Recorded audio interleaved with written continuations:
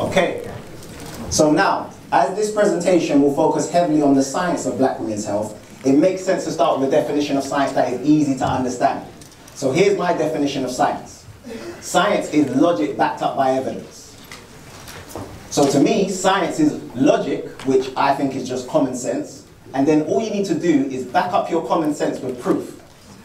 So in other words, if I was to ask you what's 2 plus 2, what would you say? 10. Yeah. But here's how it works. Because my definition is science is logic backed up by evidence, your logic, in other words, your common sense says 10. But then I'd say, cool, prove it. Put 2 fingers on one hand, put 2 fingers on the other hand, now count them out loud. Let me hear you get to 10. And there's your evidence. So, if we all go by this definition of science, no one should be able to confuse us. Because if someone says 2 plus 2 equals 10, they have to prove it, yeah? So science to me is logic, common sense backed up by evidence. And when I start to use my own definition of science, because there's loads of definitions out there, but when I start to use my own, I start to realize that science is simple. Now I find this interesting because when I do go into the schools, I like to ask the children, what's your favorite subject? And none of them say science. None of them. And why is that? Well, they say science is confusing. Science is too hard to understand. But if you go by this definition, you'll start to realize that science is very simple. And the reason why I like to keep things very simple, because a wise man once said, if you can't explain it simply, you don't understand it well enough. That was arguably the greatest scientist of all time, Albert Einstein. So if he can keep it simple, why can't we? Now, I agree with this statement. If you can't explain it simply, you don't understand it well enough. I do agree with that, but I'll take it one step further. I think if the person can't explain it simply, they don't understand the subject well enough, or they do, they just don't want you to understand it. So they explain it to you in a complex way, in a confusing way, so you don't get it. It's either one of the two, yeah? So as we go through this presentation, I'm going to try and keep things very super simple, because I think that science is simple, yeah? And again, I'm getting backed up by Albert Einstein that says you have to explain it simply. Because science to me is just 2 plus 2, it's just common sense, just logic. 2 plus 2. Or, as another wise man once said, boom! 2 plus 2 is 4, minus 1, that's 3, quick maths. Quick maths. That's what science is to me, just quick maths, yeah? So that's what we're going to be dealing with today, quick maths. Now, for the people who have come to a Hidden Science Academy event before, they know that I break down science quite simply, but I'm curious. Show of hands, who's never been to a Hidden Science Academy event before? Show of hands. Wow. Okay, for the people who have never been to a Hidden Science Academy event before, I've got one thing to say to you. You're gonna learn today. You're gonna learn today. You're gonna learn today. So what are you gonna learn today? This is what we're gonna go through today. I'm going to be talking about why black women are dying. Very serious subject. So we're going to get to the bottom of this right now. A lot of the speakers have been talking about hormonal imbalances. I'll touch on it because a lot of the speakers have touched on it already. We'll talk about inflammation. Henrietta Lacks. If you haven't heard of this woman before, her story will blow you away. Then we'll talk about stem cells, plus much more, no typo. All right, now let's get started. Now, many people find science very confusing. Our children find science confusing, adults find science confusing. Now, I think that confusion, and this is just based off of my observation, I think that confusion always leads to conflict. Now, that conflict can be internal or external. So, for example, the children that don't like science, I'll be like, why don't you like science? Like, physics. Physics is too hard, it makes my head hurt. Confusion, and it leads to conflict. That conflict can be mental conflict, like your head hurting, I don't get it, all these equations, I don't get it. And then that will lead to pain. It could be mental pain, spiritual pain, physical pain, psychological pain, social pain. It's going to lead to pain. So anytime you're confused about something, it's going to lead to internal and or external. So I like to use children as an analogy. Let's say a child, they've got a best friend at school, but that best friend does something that they're confused about.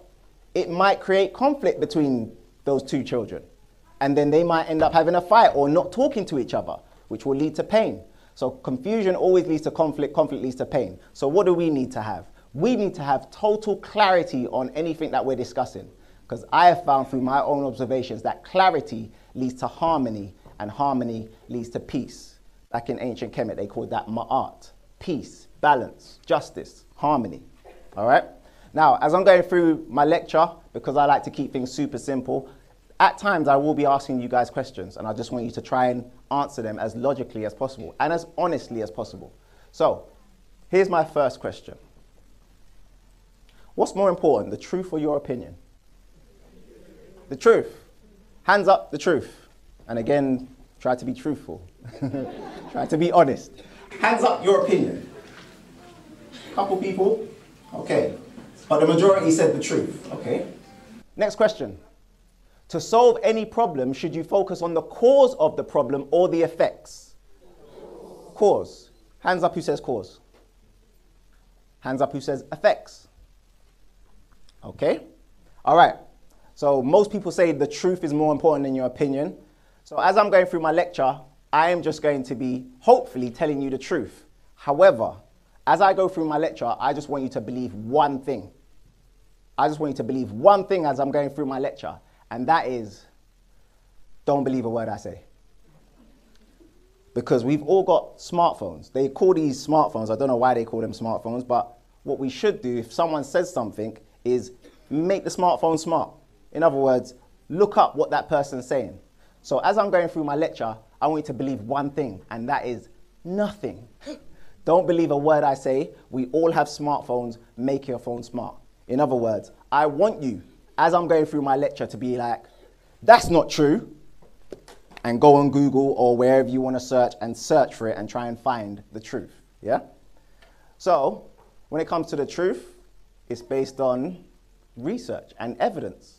Now, I'm going to show you my opinion. It may not be the truth. I'm going to ask you whether or not it's true or false. Here's one of my opinions. The more you live in an abnormal environment, the more you'll start to think it's normal. Is that true or false? Okay. And here's another one of my opinions. Anything that is outside of your awareness is outside of your control. True or false? False. I heard more falses. Hands up, false. Okay. All right. Interesting. All right. So let's see how aware you are. So why are we here? It's because of these statistics. The BBC came out with this.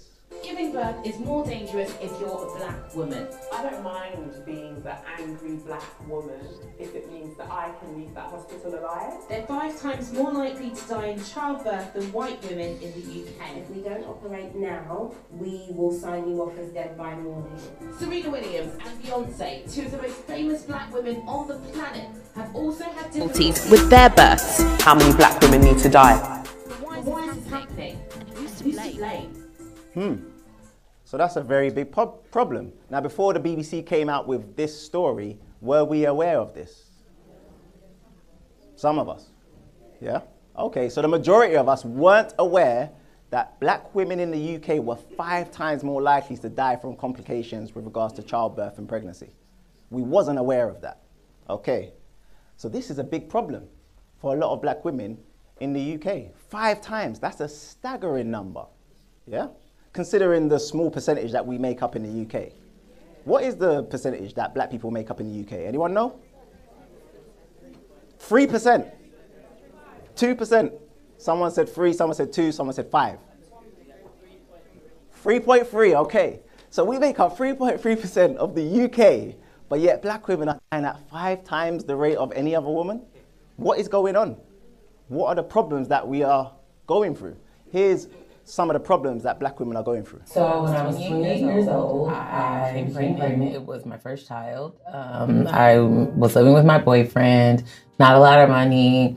I had just transitioned careers, and I, very excited, first baby, very scared. And I told myself, I'm going to get the best care possible. I'm getting ready to go to Beverly Hills. I'm going to go to the best, I'm going to go to the hospital where Beyonce and them go. Well, I don't think Beyonce had her baby at this time, but where all the stars go. And I'm going to get the best care possible. So went over there, I did that. And I immediately began to feel like othered. When I would go to the doctor, I felt myself being rushed out. I felt all my concerns about what was happening to me, which was like a lot of spotting, a lot of pain, and just something intuitively letting me know that something is not right with my pregnancy. I just, watch myself be ignored in hindsight, now that I know what I know working in this organization and getting the experience that I have. So at 6 months, I went into a premature labor. I was hurting in the bathroom, the same pains I've been having the whole time, and hearing my doctor's voice saying, nothing's wrong, like, you're okay, this pain is fine. And then when I tried to go get back into the bed, my water broke. We rushed to the hospital. I had to deliver the baby, but of course it was a stillborn baby, considered a stillborn even how early it was in my pregnancy, 6 months. We're aware of this. In America, this was a clip that I got from America, black women are twice as likely to deliver a stillborn baby than any other woman. Twice as likely. Why is this? And some people might say, well, that's America, innit? Come on, it's America. Well, again, I like to do a lot of research, and me researching this subject, I went on to the Office of National Statistics. Now, when it comes to UK statistics, they always get it from this place, Office of National Statistics. That's it. There's the source there. And I found this.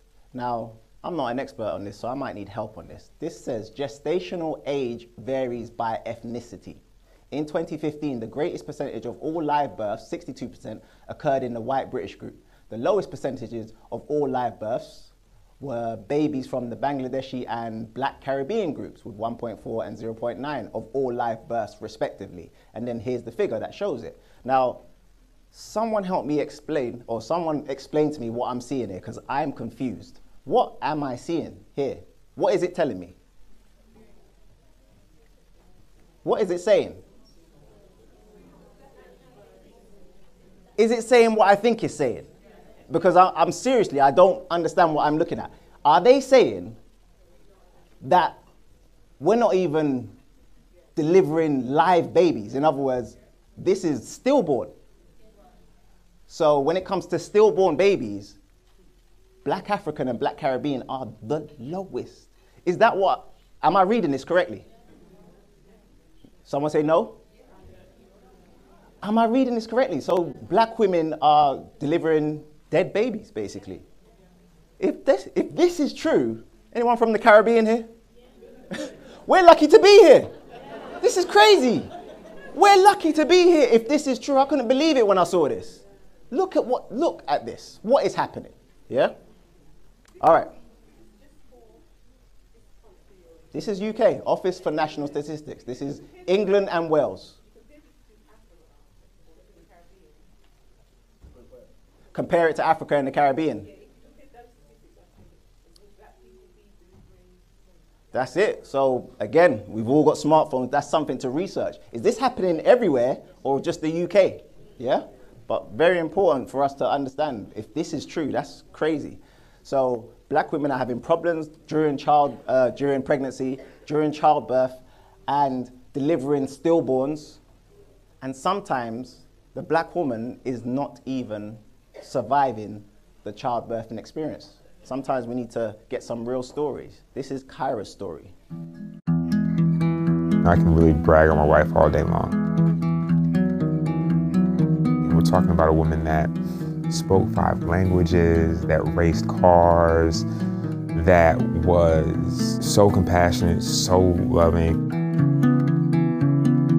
We would always kind of joke that our life is like a movie.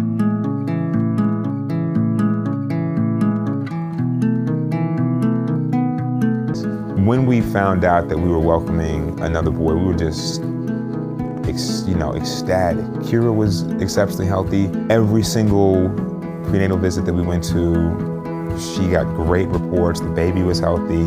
Hi, Daddy. Hey, Winston. Hi. 5 minutes. She's stroking. All right, let's go, guys. All right, sweetheart. Ready to go? You want to walk, okay? But 97 one's like quadruple graph. Hey, Langston. I've been waiting on you, buddy. Everybody's here to celebrate. I really don't know that there's any other emotion or experience that you can compare to that, right? Being in the delivery room when your son is born with your wife and, welcoming him into the world. It was an amazing, amazing feeling.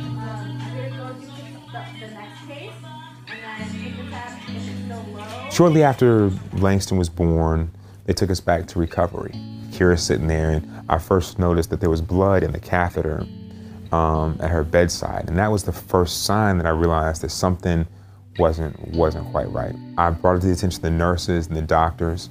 They ordered a CT scan that was supposed to be performed stat, right? And so stat, in my mind, I'm thinking that means immediately. She's beginning to tremble uncontrollably, she's beginning to shake, she's beginning to be in increasingly more pain. There's still no CT scan.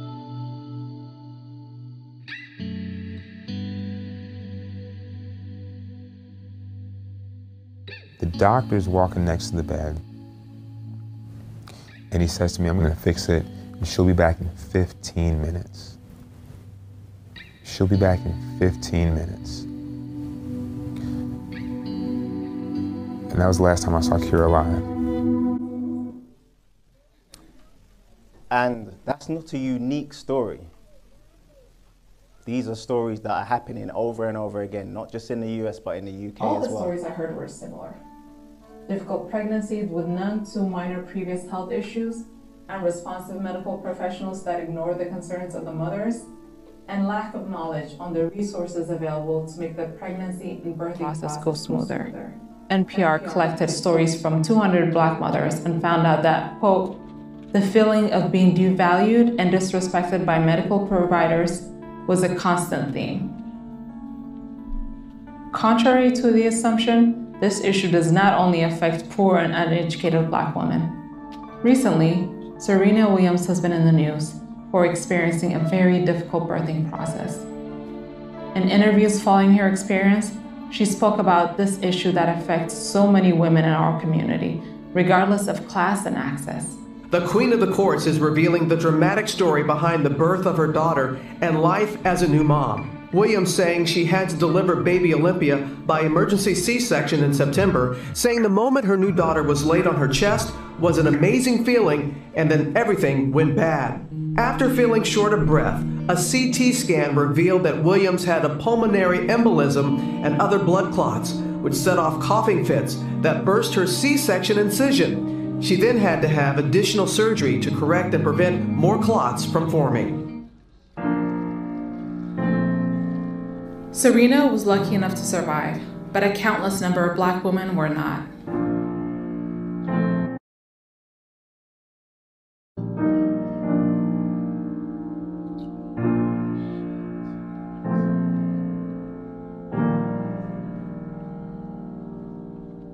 Why is pregnancy killing Black women? Previously, we used to always say that the reason why Black women are losing their babies was, and this was very racist, and we didn't learn it until now, we believe what we were being told, was that it was because we're drinking, we're smoking, we're not getting prenatal care, we're eating horribly. Some of those things are still true, but what the research is saying now is no, because vegan Black women are having these problems, the PhD women losing their babies at higher rates than white women are being behind. All types of Black women are having these problems. So what is the common variable here? And it's racism, it's discrimination.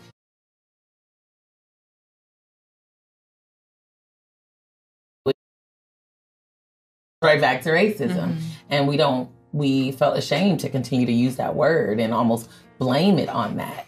But we can't run away from the truth if we want to save Black babies and Black mothers. Okay, so according to that Black woman, she thinks it's race, and she's living in America, so a lot of people would probably agree with her. However, we're in the UK, so what is it over here? Now, if we just say it's to do with race, that's not scientific now, is it? Because now you know my definition. Science is logic backed up by evidence, so you need evidence. So here's some evidence. Now this is from the government, Cabinet Office, Race Disparity Audit. Now they did this in 2017 and they revised it in February 2018. So this is the most up-to-date statistics around any race disparities that are going on in the UK. So summary findings from the Ethnicity Facts and Figures website. So as I'm going through my lecture, I suggest that you guys take notes, obviously, take pictures of slides, and again, don't believe a word I say. We've all got smartphones. Make your phone smart. So you guys can look this stuff up. You can download the PDF and find out this information. But here's the summary from the Race Disparity Audit. And there's the website there if you want to get it. It says, this is what the the audit found mental disorders such as anxiety and depression, and remember this is the UK, are most prevalent among black women. Black men are 17 times more likely to be diagnosed with a serious mental health condition. Drug dependency is 3 times higher amongst black people than any other group. Black adults are least likely to receive any counseling or therapy for their mental health conditions, and childhood obesity, something that I teach when I go into the schools, is most prevalent in black African and black Caribbean children in the UK. So, black people, we're sick in the UK, according to these statistics. It's got so bad that even on the NHS website, this is NHS Choices, they've got a section just for us. Black health issues. And it says, again, this is from the NHS, if you're African or African Caribbean and you live in the UK, you're more likely than people from other cultures to have certain health conditions, including high blood pressure, diabetes, and prostate cancer. Now, after reading something like that, what would be the logical question to ask? Why? So, NHS asked the experts why to find out the truth, and here's what the experts had to say. Experts aren't sure why these conditions are more common in people of African and African Caribbean origin, but they think it may be linked to diet, lifestyle, and different ways of storing fat in the body. There are several ways to reduce your risk of these conditions. Find out how to protect yourself from against diabetes, high blood pressure, and prostate cancer. In other words, we don't know the cause, but we can treat the effects. Don't know the cause, but we can treat the effects. So you ask the expert, what's going on with black people? You're the expert, can you tell us something? The expert says, I'm not sure. Well, then you're not an expert then, are you? All right. Now, when it comes to explaining science to people, I like to use analogies. So here's my analogy of this sort of stuff. Let me ask you a question. If you had a fish in a fishbowl and the fish was sick, what would be the logical thing to do? Would you treat the fish or would you change the water? Change the water. Logic would say you'd change the water because the fish is only going to be as healthy as the water it's swimming in. In other words, it's the environment, yeah? So you need to change the water. However, we live in a society that does what? Treats the fish.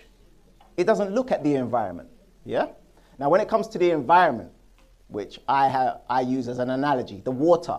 In America, the state of the water is obvious. Because in the US, the rate of maternal mortality is 3 times higher for black women than it is for white. That's according to the Centers for Disease Control and Prevention. And in New York, the situation is even worse. The risk is 8 times higher. Black women of all backgrounds are affected, even those like Shamani, who are well educated and have good healthcare coverage. Researchers say the root of the problem is racism. Racism was baked into the DNA of this country. And since then, every policy has reflected that history, including the myth that black people don't experience pain like white people, which affects people who are going to give birth and are complaining of pain or may have a complication that is not taken as seriously because simply of the color of their skin. Last year, New York City launched an initiative to reduce maternal deaths among black women. Amongst the measures, more funding for certain hospitals and more training for medical staff to make sure they don't have racial prejudices. More training. I always find it funny when they think that the solution to racism is racial prejudice training. In other words, don't be a racist training. Like, you go up to the person, can you not be a racist? No, I'm going to need training for that. That's the society that they live in. Like, you need some don't be a racist training. Yeah, that's what racial prejudice training is. Don't be a racist training. This is the society. But again, people will say, come on, that's America. Yeah? However, they said at the beginning of this video that in America, black women are 3 times more likely to die from complications during childbirth. What's the number over here? 5. So over here, it's worse. I've not had one person that I can be like, oh, they were lovely. I'm so glad I had them during my baby journey because they've all just been pretty rubbish.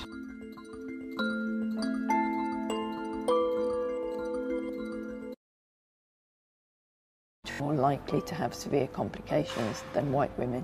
So it's clearly a really important area to focus on and work out why. The difficulty is that there's no one easy answer. It's actually a very complex picture. It's very complex. We're not sure why. So, in the UK, death in childbirth and pregnancy-related complications is rare. But yet, black women are dying at 5 times the rate. Now, is it racism? Again, in America, this was something I like about America. They're blatant. They're like, yeah, it's racism. What are you gonna do about it? So what? Over here, let's remind ourselves what happens when we start or try to start talking about racism. Let's remind ourselves of what happens to a woman of color when she's on TV and she mentions the word racism. Okay, yes, you will next. Stuck your hand right up. The problem we've got with this is that Meghan has agreed to be Harry's wife, and then the press have torn her to pieces. And let's be really clear about what this is. Let's call it by its name. It's racism. She's a black woman, and she has been torn to pieces. You can't. She has been torn to pieces. It's not racism. It absolutely is. We're the most tolerant, lovely country in Europe. Let's celebrate our women. Not racism. It's so easy to throw the charge of racism at everybody, and it's really starting to get boring. What worries me about your comment is you are a white privileged male who has no experience in this. I mean, I can't help what I am. I was born like this. It's an immutable characteristic. So to call me a white privileged male is to be racist. You're being racist. You cannot dismiss. Okay. So it's not racism. It's not racism. No, it's not racism. And if you say it's racism, you're being racist. That's how it works over here. That's what I love about America. Like, they're blatant. Like, what? It's racism. What are you gonna do? It's racism. Over here, though, they like to play the I don't see game. I don't know if you've noticed that, especially with this Meghan Markle stuff. They like to play the I don't see game. For the people who are not aware of the I don't see game, it's like a code that they like to use. Here's some examples of the I don't see game. Your premise is this is all driven by racism. Britain's basically a racist country and the media's been racist. To which I say, on behalf of the media, where is that racism? I haven't seen it. The reason why the racism experienced by Meghan feels so personal and it deeply resonates with a lot of people is because it's symptomatic of the culture of racism in the United Kingdom. What examples do you have? Where is this racism that you keep talking about? The social media discussion of Meghan Markle is shamefully racist. And you don't but when you look at the newspapers, Yeah. they're sensationalist, they're vulgar. I don't see racism there. I don't see racism there. I don't see racism there. Code, the I don't see game. They like to play it a lot over here. Yeah?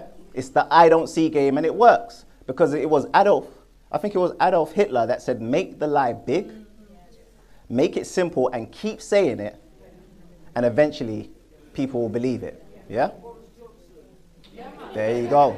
So, if Adolf Hitler used that as propaganda, they're using it today. Just deny it. Yeah? That's part of their code. So, they like to play this I don't see game, which I find funny because every time someone says I don't see, and it's not just racism, some people say, oh, I don't see color and all this sort of stuff. Anytime I hear someone say that, it just makes me think of this. Because this is like the only way you wouldn't be able to see color or see racism, yeah? So this is the I don't see game. But here's the thing, if you don't see color, you don't see racism, then you won't have any empathy for the people who experience it. My daughter was perfectly healthy. She was perfectly fine. Mentally and physically, she was perfectly fine. And she died in that hospital. More women are going to die. I mean, it's just that simple. If we don't get a handle on this and turn it around, then more women are going to die. Who was Dominique? First of all, she was my daughter.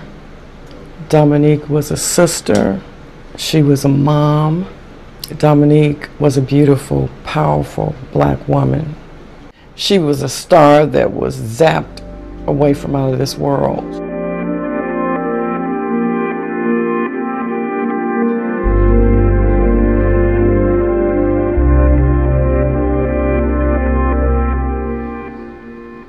thought-provoker.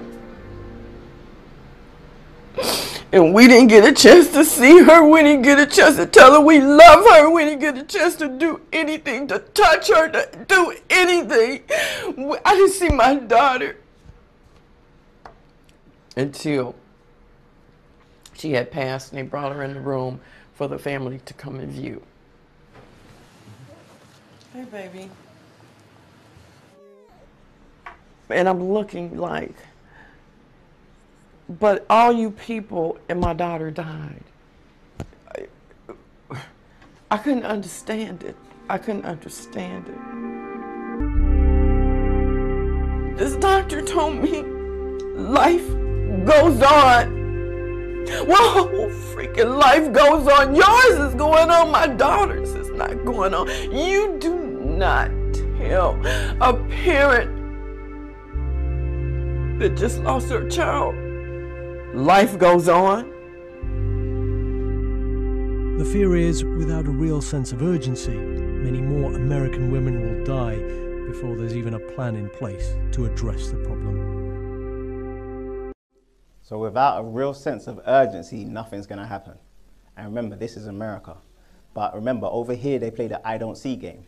Now, if you don't see injustice, you're not going to have any empathy for the people who experience it. So the doctor told her, life goes on. Yeah? No empathy. So the I don't see game leads to no empathy, and no empathy leads to a lack of urgency on what to do about the situation. So think about it. I keep on trying to stress it. It's worse in the UK. So if you're seeing these clips, which I got from America, these are American women, it is worse over here. So why is it worse in the UK? When I found out I was pregnant with Elijah, I was like, that's it. The least interaction I have with hospitals and things, the better I know it will be for me. But I still planned a hospital birth. Although I knew I didn't want it, I was still a bit nervous about the possibilities of having a baby at home.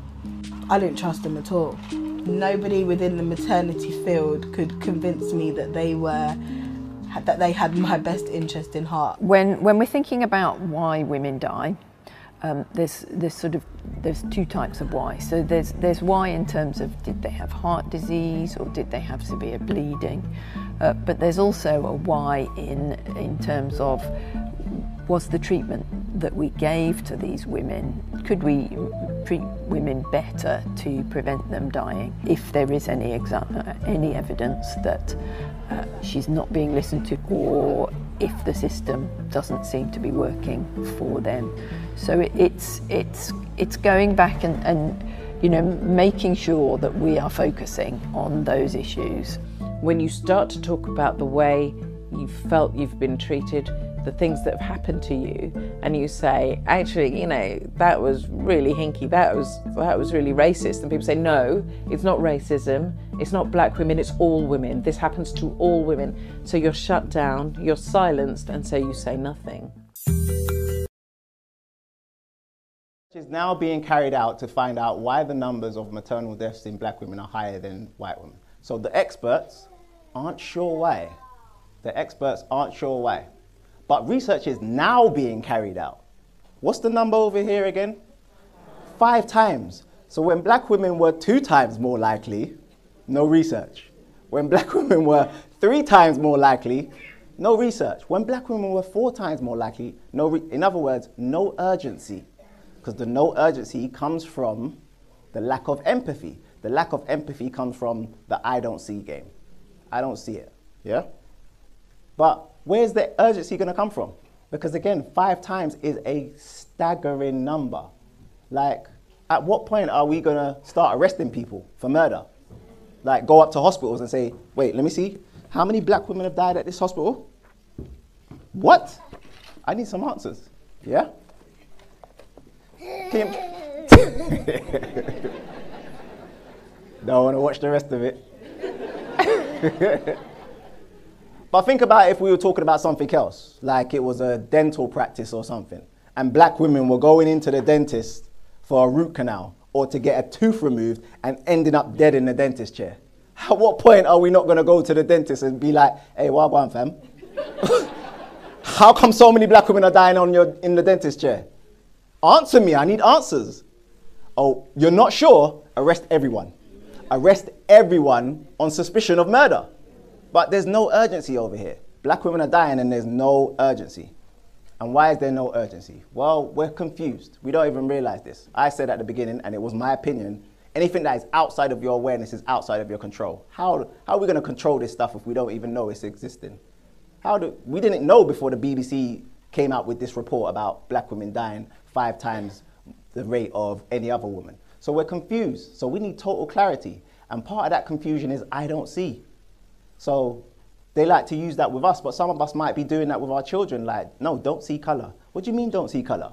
Children are very logical. They see color, they see size, they see shapes, they see numbers. You tell a child to not see color, it doesn't make sense. That's why when I go into the schools, I like to test the children. I'll be like, children, come here. What's that on the floor? What's that? And they'll be like, oh, that's a beautiful yellow flower. I'd be like, does everyone agree that it's yellow? Can everyone see that it's yellow? All right, what about that one there? And they'd be like, okay, that's a beautiful purple flower. Everyone agrees it's purple. Can everyone agree that the yellow and the purple flower are both beautiful? And they both live in the same environment in harmony. In other words, you can see the color and it not make a difference. You can still live in harmony with each other. So the I don't see color thing creates confusion, yeah? And confusion always leads to conflict, and conflict leads to pain. And pain is not always physical. Pain can be mental, pain can be spiritual, pain can be emotional, it can be psychological. That's the reason why we need to start studying our health from a black perspective. Because contrary to popular belief, we are different. Now we're similar, but we are different. We have different skin tones. The people that have booked onto the course, you're going to learn about eumelanin. That's what you have.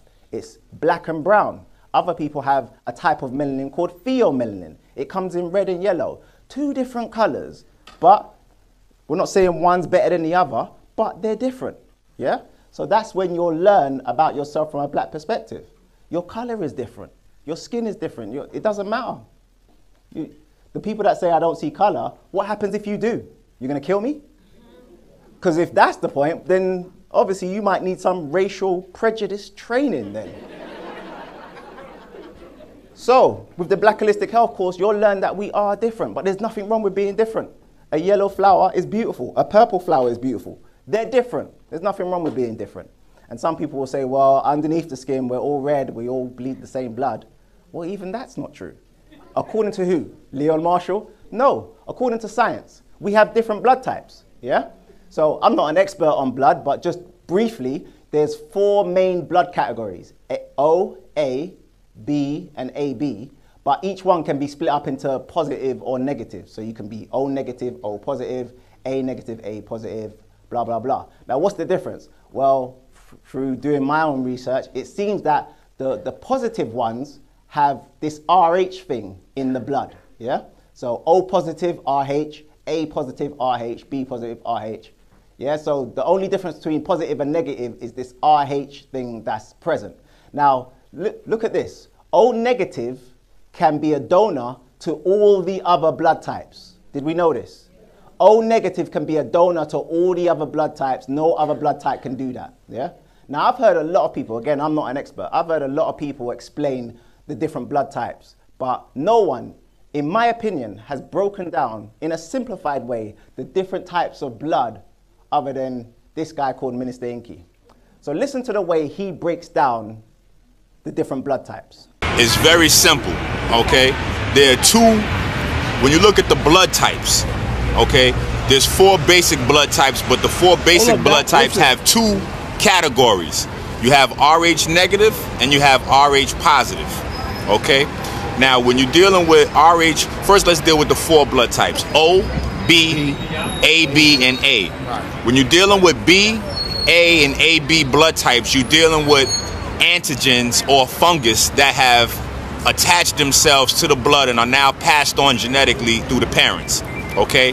The O blood type is the original blood type, and that's why the O blood type can be a donor to any other blood type. However, it cannot receive blood from any other blood types because those blood types will infect it, okay? Interesting. So O means original. The O blood type is the original blood type. Now, if this is true, the next logical question then would be, well, who's got the O blood type? Well, who's the original people of the planet? Yes, well, according to the evidence, it's you, black woman. Yeah? So this was from Daily Mail. So mainstream media run with this story. Yeah, this was from the Daily Mail, and this story says, "Is this the mother of us all?"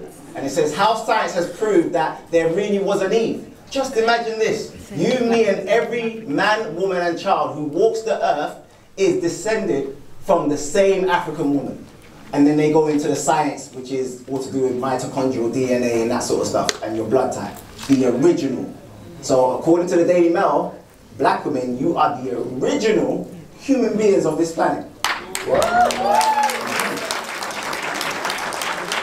Now, this was from the Daily Mail, and I got this from my Black History teacher, Robin Walker. Shout out to Robin Walker, by the way. My Black History teacher, Robin Walker, he taught this on one of his history courses, and he was like, you won't even find this on the internet anymore, yeah? So when he showed it to us, he said, yeah, when I saw this, when I read it, because it was in 1995 that they came out with this story. Daily Mail, Thursday, May 11th, 1995. He said he took a picture of it because they will remove it from the internet. Guess what? I've been trying to search for it, can't find it on the internet. Yeah, so big up Robin Walker for making sure that he documented it. Yeah, this is them admitting who the original woman of the planet is. Yeah, so Robin Walker was like, nah, I have to capture that, and he teaches this on his course. So this is very, very important information. But now they've wiped it off the internet. Why would they wipe it off the internet? Let's ask the experts. Experts, why would you wipe it off the internet? We're not sure. So, going back to the blood, black women, you have the original, or you should have the original blood type, which is O, yeah? But going back to what Minister Inky said, there's different types. So you can be O negative or O positive, and it depends on this RH gene. So back to Minister Inky, what is this RH gene all about? The reason why it's called RH negative or your RH type or RH positive is because the RH stands for rhesus monkey. Okay, the rhesus monkey is where the Europeans have their lineage from. Okay, they stem from the rhesus monkey. Okay, African people do not. Our origins. Hold on a second. Wait a minute. Wait, hold on. What did you just say? Rewind. No. Wait. Hold on. Because I always say to people, don't believe a word I say. We've all got smartphones. Make your phone smart. Yeah? Well, I have to take my own advice as well. So I shout out to Minister Inky, by the way. I rate Minister Inky. I watch a lot of his videos. I suggest you do too. Yeah? But I don't believe a word anyone says, whether it's Minister Inky, Dr. Lee Africa, or Dr. Sebi, because to me, science is simple. It's logic backed up by evidence. So I don't believe a word anyone says. I want proof. I want to do my own research. So when he said this, I was like, let me do my own research, because that sounds crazy. And my research brought me back to the NHS. So let's see what the NHS says with regards to blood groups, yeah? So NHS says there are 4 main blood groups, types of blood, A, B, AB, and O. I find it interesting that they put O at the end, even though O is the most important blood type, but just an observation. Yeah? Your blood group is determined by the genes you inherit from your parents. We know this. Each group can be either RHD positive or RHD negative, which means in total there are 8 main blood groups. So that's agreeing with what Minister Inky said. Then they go on to say, in most cases, O RHD negative blood, O minus, can safely be given to anyone. It's often used in medical emergencies when the blood type isn't immediately known. It's safe for most recipients because it doesn't have any of the A, B, RHD antigens, and is compatible with all the other blood groups. Then it goes on to say, the NHS Blood and Transport website has more information about the RH system. So I wanted to find out, what's this RH system? So I click on it, and it says this. Red blood cells sometimes have another antigen. Now they call it antigen. Minister Inky said it's a fungus, yeah? They call it an antigen, yeah? A protein known as RHD antigen, yeah? If this is present, your blood group is RHD positive. In other words, you have the rhesus antigen, yeah? The rhesus fungus. Rhesus genes. Positive. If it's absent, your blood group is RHD negative, and then they go through the positives and negatives and blah, blah, blah. But then it says here at the end, about 85% of the UK population is RHD positive. RHD positive? Hold on a second. What percentage of the UK do black people make up? What percentage? 3%. So wait a minute. Is the NHS trying to say that white people come from? Here we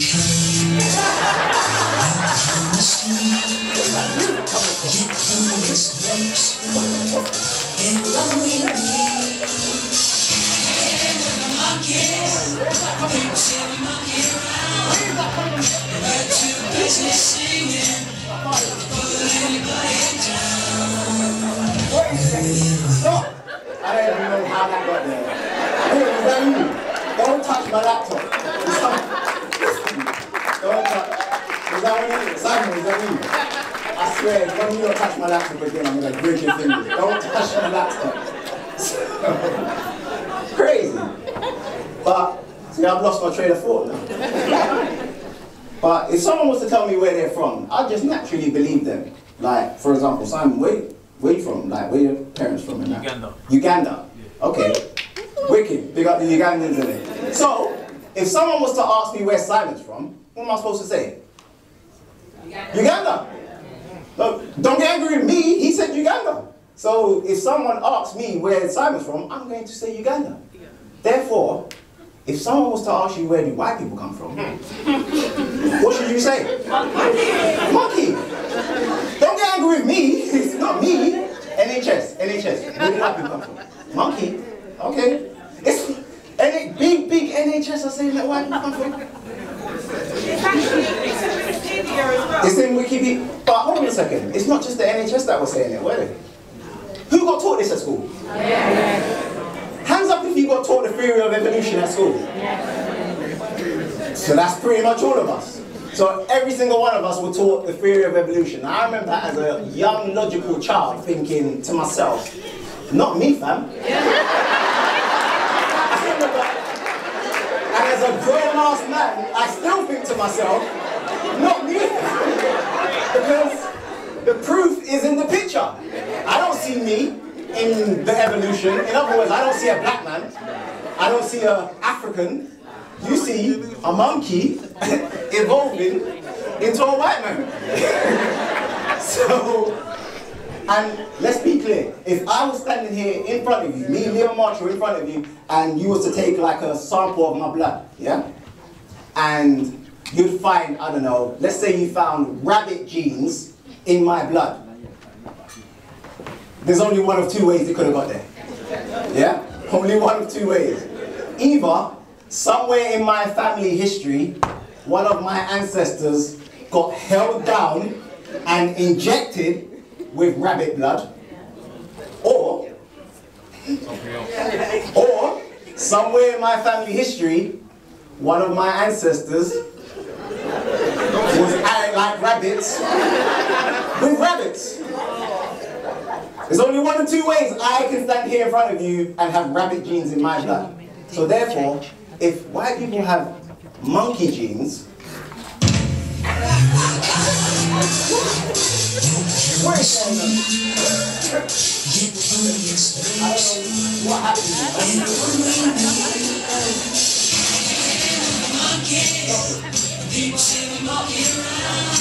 You know what? Let me just allow it. Let me just pause. Nah, frig it. Hold on. So if you lot are monkeys, yeah? If you lot are monkeys, why do you keep calling us monkeys? Like, what sort of reverse psychology is that? Every time we're on the football pitch playing football, all you hear is, "Oi, monkey!" And then they throw something. What do they throw on the football pitch? The banana skin. Yeah, not the banana, because, you know, monkeys have to...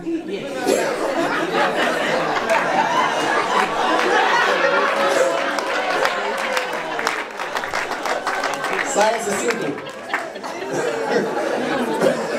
All you see is banana skins on the pitch.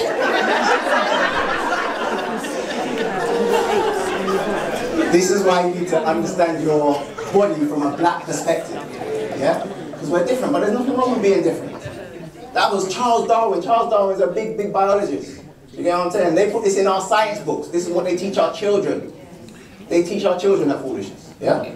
But again, so what? I don't know. I don't know. Like the experts, I'm not sure. But I don't know. But whether it's true or not, who cares? Like I say, it doesn't matter. Okay, where you come from? Monkey? Okay, cool. Don't matter. We can still live in harmony in the same environment. Doesn't matter. But we need to understand our health from a black perspective. So, big up the people that have already booked onto the course. Big up the people that have done the course. I see some of my ex-students in here. So big up, yeah? Now, for the people who haven't done the course or are thinking about doing the course, I'm just going to give you a little taster on the sort of classes that we do. So I'm going to give you a quick class on hormones. Now, some of the other speakers have spoken about hormones, so you should be familiar with this stuff. But I'm going to go through the science behind hormones. So this is the science behind hormones. So what is a hormone? Hormones are chemical messengers that give the cells instructions. So Claudine, who's left now, she talked about this earlier.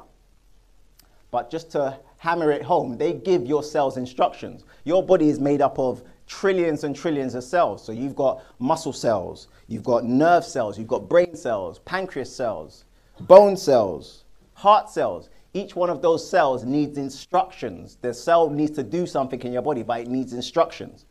So hormones give your cells instructions. They tell the cells what to do.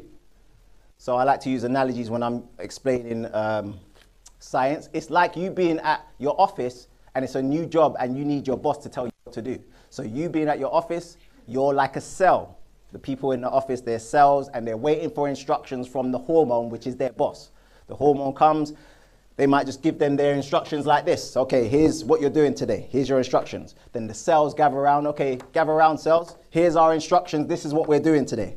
And then they read their instructions and then go and do what they're supposed to be doing. Yeah, that's what hormones do. They give the cells instructions. Now, another analogy, especially pertaining to what we're talking about today, is like a mother and her children. If you've got really young children, you have to give them instructions every day. So you're acting as a hormone to your children who are the cells. You have to give them instructions on how to behave, what to do, yeah? So that's what hormones do. They go around, they're released by glands, they're secreted from glands of the endocrine system. Hormones released in the brain are called neurotransmitters. They are electrical messengers that give the brain cells instructions. Now the glands, I'm sure you're familiar with some of them, you might not be familiar with all of them. You've got your pituitary gland that's in your brain. Then you've got your thyroid gland and your parathyroid gland that's in your neck. Thyroid gland controls your metabolism, parathyroid that controls your calcium levels. So they're going to secrete hormones that are going to tell your cells instructions on metabolism and calcium. Adrenal glands, what does the adrenal glands release? Adrenaline. Adrenaline, when it's released, it gives your cells instructions on to speed up and be in a heightened state of awareness and that sort of stuff. The adrenal glands also release cortisol though. Cortisol, which is a stress hormone. Yeah, so when you're under stress, cortisol is getting released. Pancreas, anyone know what the pancreas releases? Insulin. So insulin is a hormone that gives your cells instructions to open up for glucose. That's the instruction that insulin gives your cells. Okay, glucose is coming in, open up. Yeah, and then your ovaries and testes, your estrogen and your testosterone. Now, this is in your body. Even just in your brain, look how many hormones, neurotransmitters get released in the brain. Yeah, so these are all instructions. Now, here's the thing when it comes to your body. The body can't release all of these hormones at the same time because that would just be too many instructions for the cells. That would be confusion. Yeah, that's like being at work and line manager's telling you one thing and next line manager's telling you another and you're like, oh, what am I supposed to do? Too many instructions. So the body releases these at different times of the day. Yeah, all of these hormones. Now, again, you might not be familiar with all of them, but you should be familiar with some of them. Oxytocin. When is that released? Breastfeeding, yeah. And when you give birth, yes, they call this the love hormone. This is what connects you to your baby. If you have a C-section, they might give you synthetic oxytocin so you don't hate your baby. Seriously. They might have to give you, they might have to inject you with oxytocin because that's supposed to be released naturally for you to have a bond with your baby. Yeah? So that's oxytocin. Prolactin. You all know what prolactin is? Again, for breastfeeding, that's that's going to produce more breast milk for the baby. And people that do my course, you know about this one, melanocyte stimulating hormone, that's going to stimulate your melanocytes to produce melanin. So these are all going to give your cells instructions. Very, very important instructions. Now when it comes to these hormones, like prolactin and oxytocin, they get released through breastfeeding. So guess what? This becomes the first time you, black woman, give your baby instructions. This is you giving your baby instructions before you even open up your mouth to them. This is instructions. That's what's in the milk. That's what's in the milk. Instructions you're giving. And again, we went through prolactin, that's a hormone, and oxytocin, that's a hormone as well. But however, if a black woman is under a lot of stress, what gets released? Cortisol. So guess what you'll be feeding your baby if you are under stress? Cortisol, yeah? And then that might affect them in later life. They might start suffering from anxiety and depression and all this sort of stuff, not knowing where it's coming from. This is how you give your baby instructions before you even open up their mouth, yeah? Through milk, breast milk, human breast milk, because milk is instructions. Therefore, if you're drinking anything other than human breast milk, what sort of instructions are you getting? So if you're giving your baby anything other than human breast milk, what sort of instructions are you giving your baby? Like, think about it. Cow's milk is cow instructions. So, you're giving your human baby cells cow instructions. Think about it, that's going to create a lot of confusion. Like, again, going back to my analogy. Your baby cells are like, okay, what are we doing today? I don't know, we're just going to wait for our instructions. Oh, here they come. Here come the instructions. Okay, here comes the instructions. Gather around, cells, gather around. Okay, read the instructions. What are we supposed to be doing today? It looks like it's in a different language. Can't quite read it. Just try read it. Okay, I think it says, eat grass all day and moo. I'm not getting it. I don't understand, yeah? Now, anything that creates confusion leads to conflict, and anything that creates conflict leads to pain. Pain inside of your body is inflammation, yeah? Inflammation. So this could cause inflammation just because it's confusing instructions. That means all of this stuff is confusing instructions as well, because they come from the same place. So this is confusing, yeah? All right, neurotransmitters in the brain. Again, you might not be familiar with all of them, but you should be familiar with dopamine, pleasure neurotransmitter, serotonin, mood neurotransmitter, and adrenaline, fight or flight neurotransmitter. Let's take a closer look at adrenaline. So it says produced in stressful or exciting situations, adrenaline increases heart rate and blood flow, leading to a physical boost and heightened awareness. Now, according to Minister Inky, he says that black people suffer from chronic fight or flight syndrome. In other words, we're chronically releasing adrenaline. We're always releasing adrenaline, so we're always in a stressful or heightened state. Why is this? In America, they're starting to call it, well, some professors are starting to call it toxic stress. And it has an effect on your birthing. And the statistics are stunning. Black infants are more than twice as likely to die than white infants. A racial disparity that's wider today than in 1850, 15 years before the end of slavery. And black women are 3 to 4 times as likely to die from pregnancy-related causes than white women.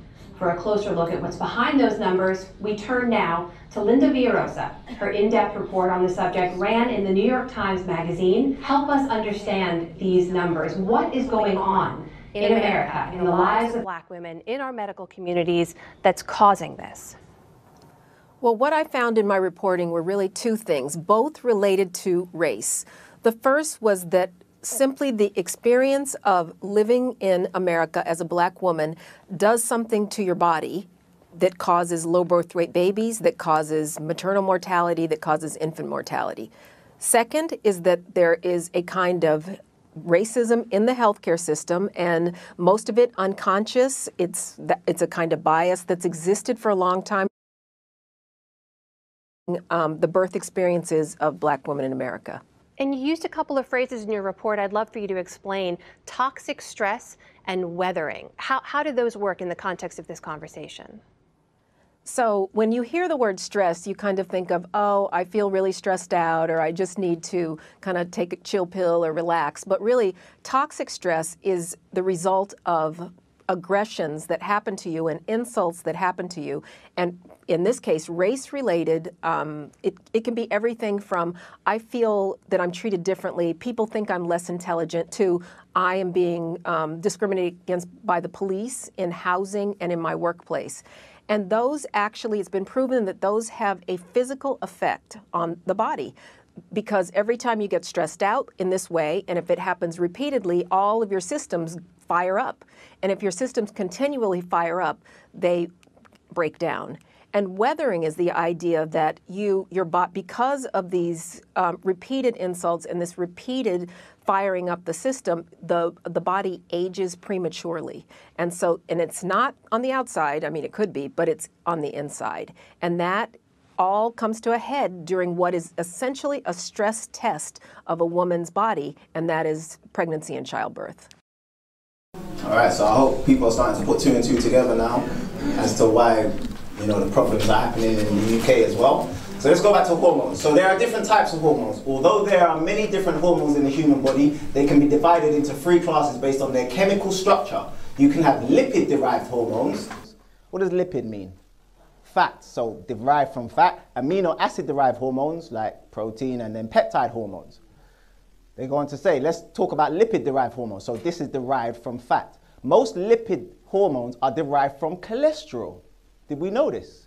Most lipid hormones are derived from cholesterol, so they are structurally similar to it. The primary class of lipid hormones in humans is the steroid hormones, ketones, and alcohols. Now, their chemical names will end in OL, as in cortisol, or IOL, yeah, for the alcohols, or it might end in ONE. So you'll know something is a hormone by the way it ends. So if it ends in OL or IOL or ONE, it's a lipid-derived hormone. Now, why are lipid-derived hormones so important? Well, they're derived from cholesterol and they're steroid hormones. Now, steroid hormones are hormones that help to build up your body.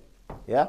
They help to build up your body. That's the reason why they took steroids or steroid hormones and made drugs out of them. That's what steroids are. So if a male wants to take steroids, they're taking it to build themselves up. That's what your hormones in your body do, steroid hormones.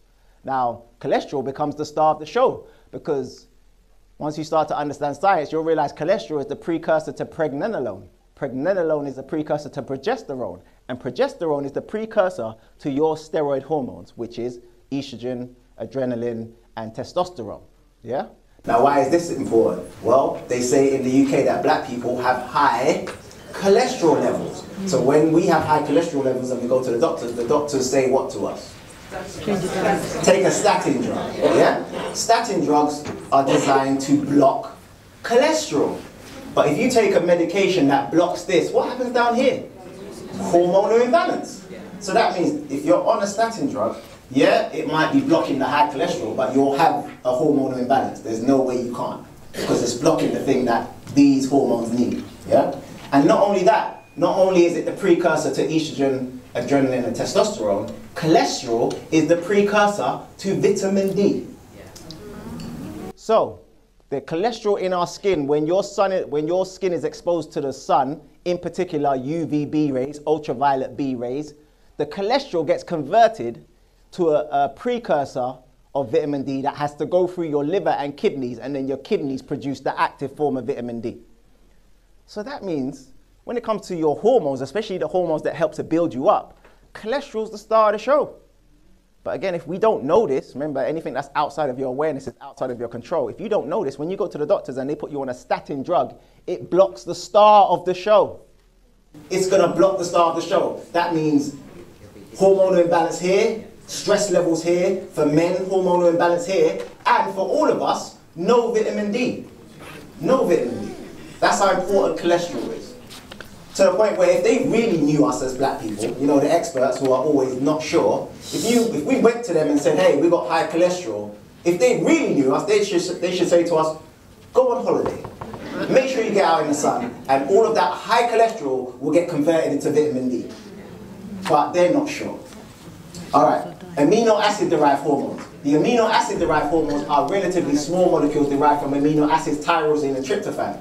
If a hormone is an amino acid derived hormone, its chemical name will end in INE or IN, like adrenaline. So now you're starting to use language and know when you're looking at a hormone, yeah? And hormones give your cells instructions. That's what hormones do, they give your cells instructions. So these are two amino acid derived hormones, serotonin, look at the ending, IN, and melatonin, so you know they're hormones. These regulate the circadian rhythm, which is your internal bodily clock, to maintain a sense of balance, homeostasis within the body.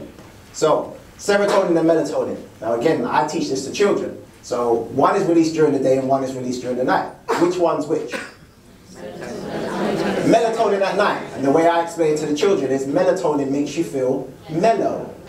So they'll always remember that now. Melatonin gets released at night, serotonin gets released during the day. And it all affects your circadian rhythm, which is your internal biological clock. In other words, how did we survive without these? Because these tell us the time. Well, we have a natural, internal biological clock that used to tell us what time it is, tell the body what time to release what hormones and that sort of stuff. But we don't go by our natural bodily clock anymore. Yeah? And the easiest way to go by this is to go by the sun. When the sun's up, you should be up. When the sun's down, you should be down.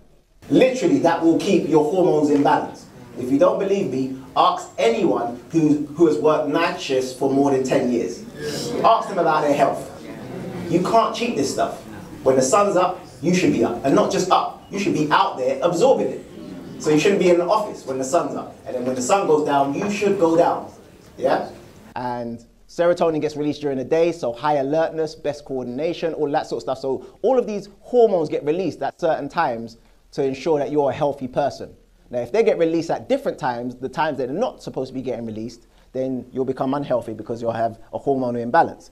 Now, we just rely on our internal hormones and the sun will be okay, but we don't, do we? In the UK, we rely on medication. So most common cholesterol medication in the UK, and look at the way they're ending in, because they're statin drugs, so these are hormones then. These are hormones, but they're not hormones inside of your body. These are external hormones. So these are drugs that they've created to mimic your hormones. You know they're a hormone because they're ending in IN. If it ends in OL or IN, you know it's a hormone. So all of these things are going to be giving your cells instructions instead of your body giving your cells instructions. Again, that's going to lead to total confusion. Again, going by my analogy, you're at work and someone you don't know is trying to give you orders. Not your line manager, not your boss. Someone comes up to you and says, hey, do this, here's your instructions.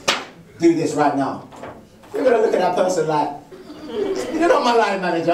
I ain't doing that. That's not in my job description. Yeah? So medication is going to cause total confusion in your body. Now, a lot of us are on medication. This was the top 20 drugs dished out most on prescriptions across England and in 2017. Tells you what the drug name is, you might be familiar with some of them, and what it treats, and then how much they sold. Look what they're ending in. IN, INE, OL, OL. So these are hormones there, or they've synthetically made hormones to mimic what your body does, but it wants to give your cells different instructions. So all of this is giving your cells different instructions, yeah? Look at this, metformin. A lot of us are familiar with that because of type 2 diabetes. So that's giving your cells some different instructions, yeah? And all of those instructions are going to create an imbalance here. An imbalance here, a hormonal imbalance, yeah? Now, how would you know that everything's on time with this? Because this is your internal biological clock, where there's a couple reasons, well, there's a couple things you can do. Obviously, when the sun's up, you're up. When the sun's down, you're down. That's one way of getting more in balance with the universe, getting more in balance with the sun and that sort of stuff.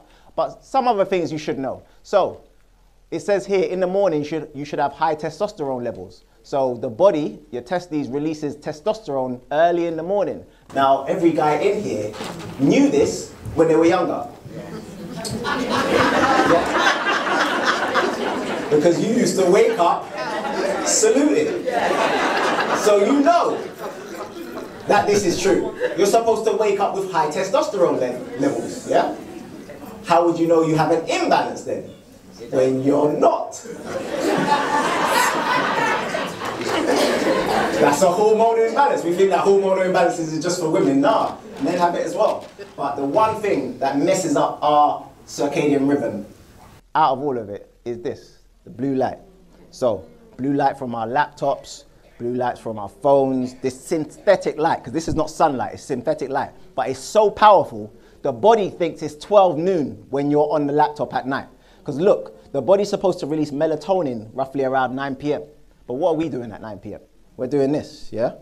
We're on our phones, we're on our laptops, and again, the body's gonna think it's 12 noon, so it's gonna release 12 noon hormones. So you're gonna struggle to get to sleep. That's gonna cause confusion, yeah? So, and we're not only doing this, you know, we're supposed to be, you know, releasing melatonin at 9 o'clock or trying to get to bed before 12, but black people, it makes me ask this question, like, are black people the new vampires? Because let's explore this. What do vampires do? Well, they wear shades during the day. They can't take the sun. I've heard black people talking about, oh, it's too hot. It's too hot. A couple of years ago, we had a long summer. I heard black people say, oh, no, it's too hot. That's a vampire. That is a vampire. And hold on a second. What else do vampires do? Vampires stay indoors during the day and go out at night. We're turning into vampires. And especially our young children, even when the sun is out, the sun is out, what do our young children do? Nah, man, man's not hot. They're still dressed like this. Children are still out, sun blazing. Man's not hot, you get me? But it's funny, but it's tragic at the same time because their skin needs to be exposed for them to create vitamin D. Because this is the only way your body creates vitamin D.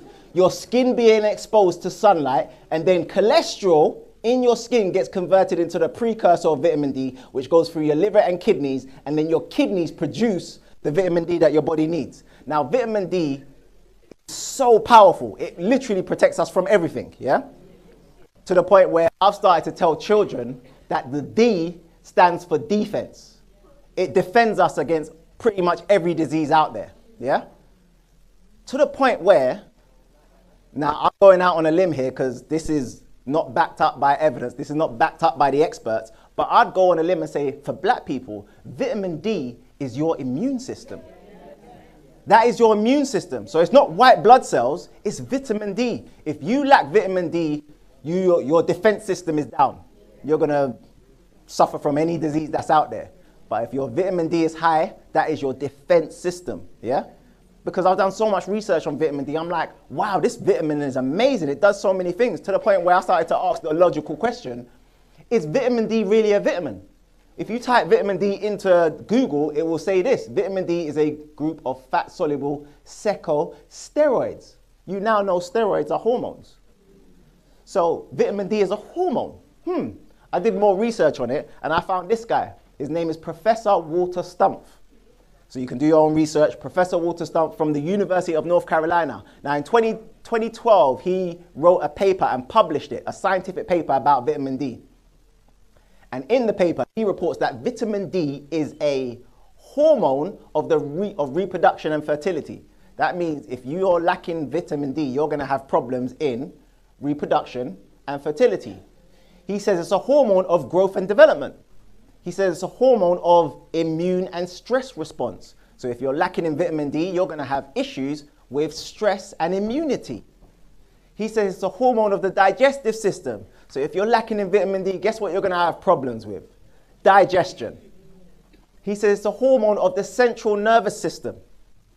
And he also says it's a hormone of endocrine regulation. Now this one is powerful because the endocrine system is the system that releases hormones. So if vitamin D is the hormone of endocrine regulation, it regulates all your other hormones. So that means that vitamin D becomes the most important hormone for your body because it regulates all the others. They all rely on vitamin D. So for me, vitamin D is your immune system. It's not white blood cells. Walter Stumpf. Stumpf. S-T-U-M-P-F. water stuff. So this is what vitamin D does. Again, they're not telling us this stuff. And for those who think, oh, let me take vitamin D supplements then, because, you know, we're not going to get any sunlight over here. Well, look at this. This shows you, this is from Dr. John Cannell from the Vitamin D Council. Where can you get vitamin D from? UVB exposure. Look how many units you get compared to what they tell us to get vitamin D from, which is fortified foods and supplements.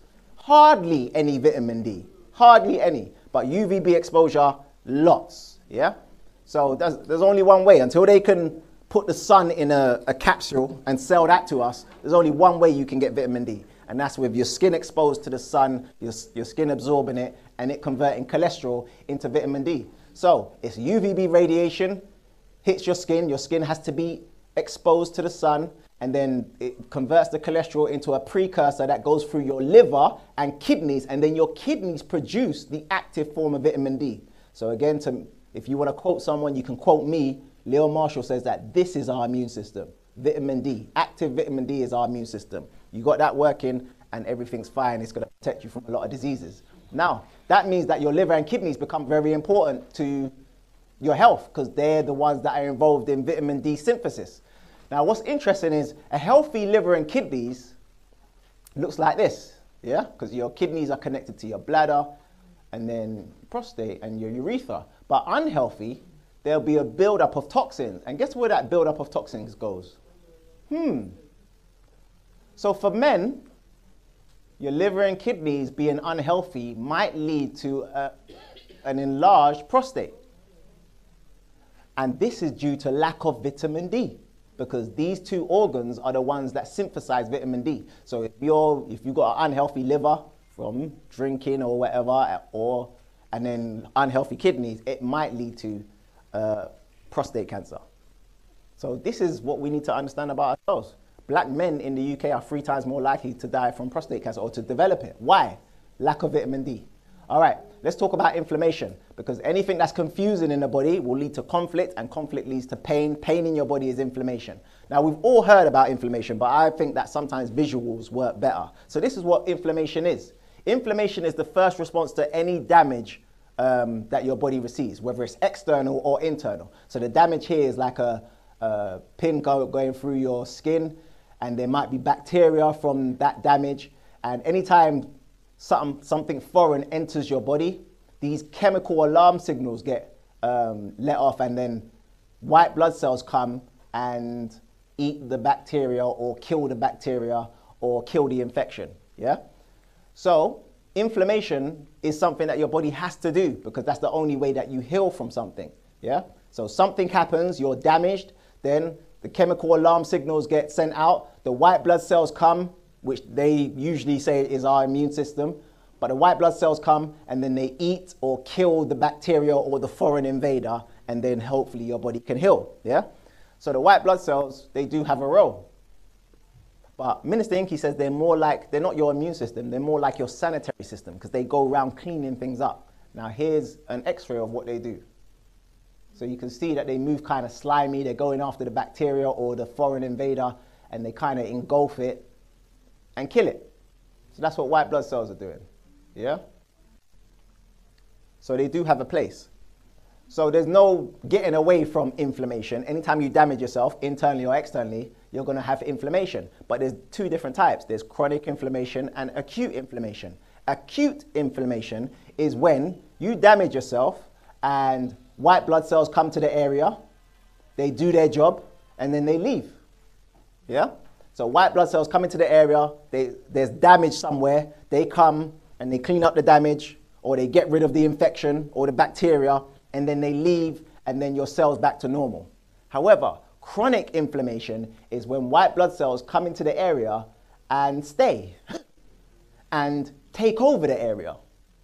Literally take over the area. So they might come into a tissue or organ and take over the area. And when they're killing bacteria and infections, they release these chemical like bullets that are called histamine.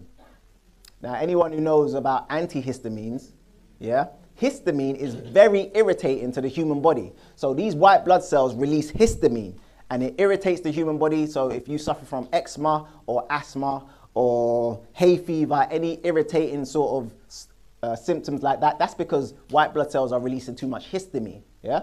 And the histamine damages the cell membrane wall. So then when the wall is damaged, your defense system is open, more things can come in, more white blood cells can come in, and then they literally take over the area. Now again, I study history, again, big up Robin Walker, my black history teacher.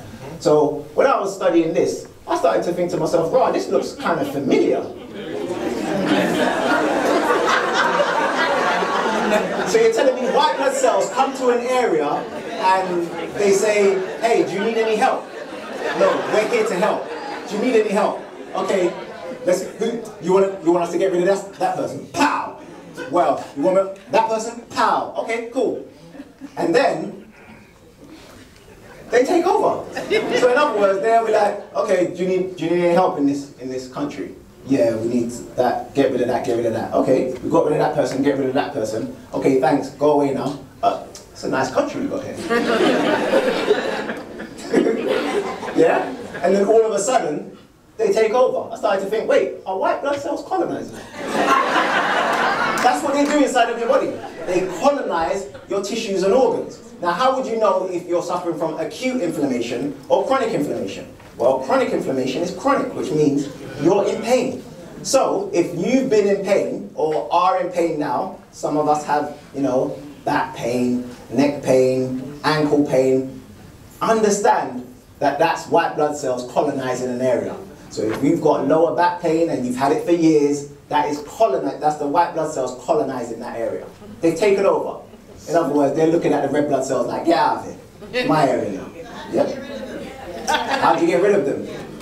You gotta fight. You gotta fight them. Yeah, we have to uncolonize. So first of all, we have to just have knowledge of self. So we have to have knowledge of what's going on. Because again, going back to what I said at the beginning, anything that is outside of your awareness is outside of your control. So first we need to build up our awareness. So this is what white blood cells do.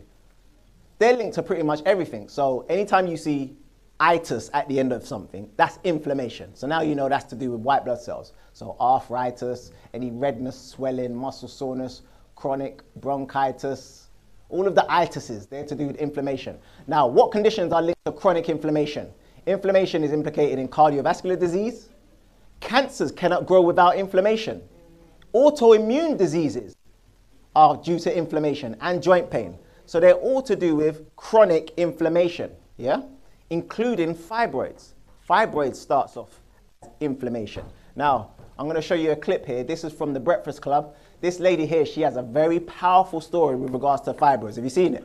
Very powerful story. Her name is Coach Jessie. Now, when I watched this, I was looking at these two brothers and I was thinking it was going to be Americans. When you hear them speak, they're from the UK, but they're doctors. So this is powerful what they're saying on the Breakfast Club. Listen to this. Her name is Coach Jessie if you want to see the full clip. But listen to her story. Because of your battle that you've been very open about with fibroids. Yes. So explain what fibroids is. Sure. So fibroids are smooth muscle tumors that are usually benign, and they actually are in and around the uterus.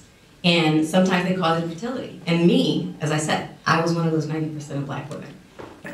And not only that, my journey was crazy. It was a 14-year battle that included 10 surgeries, 5 of them alone just being for fibroids, 5 IVF cycles.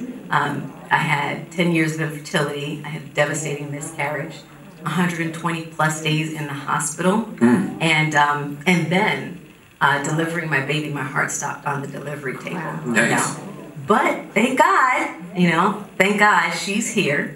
And I like to say that my baby, she actually birthed me into my mission, because I didn't know it was like this crazy epidemic, right? But when she birthed me, when I birthed her, she birthed me into this work of being a nutrition health coach and of being an author of the book Hope Beyond Fibroids, and then now doing this work with the doctors, because after Essence magazine profiled my story, it went viral because all these women were suffering, but suffering in silence. Because guess what? A huge number. Because your cousins, your sisters, your family, people who you know have been battling, but they don't talk to you about it. Okay? So in 2016, last January, we launched a program called the Hope Beyond Fibroids Elimination Program.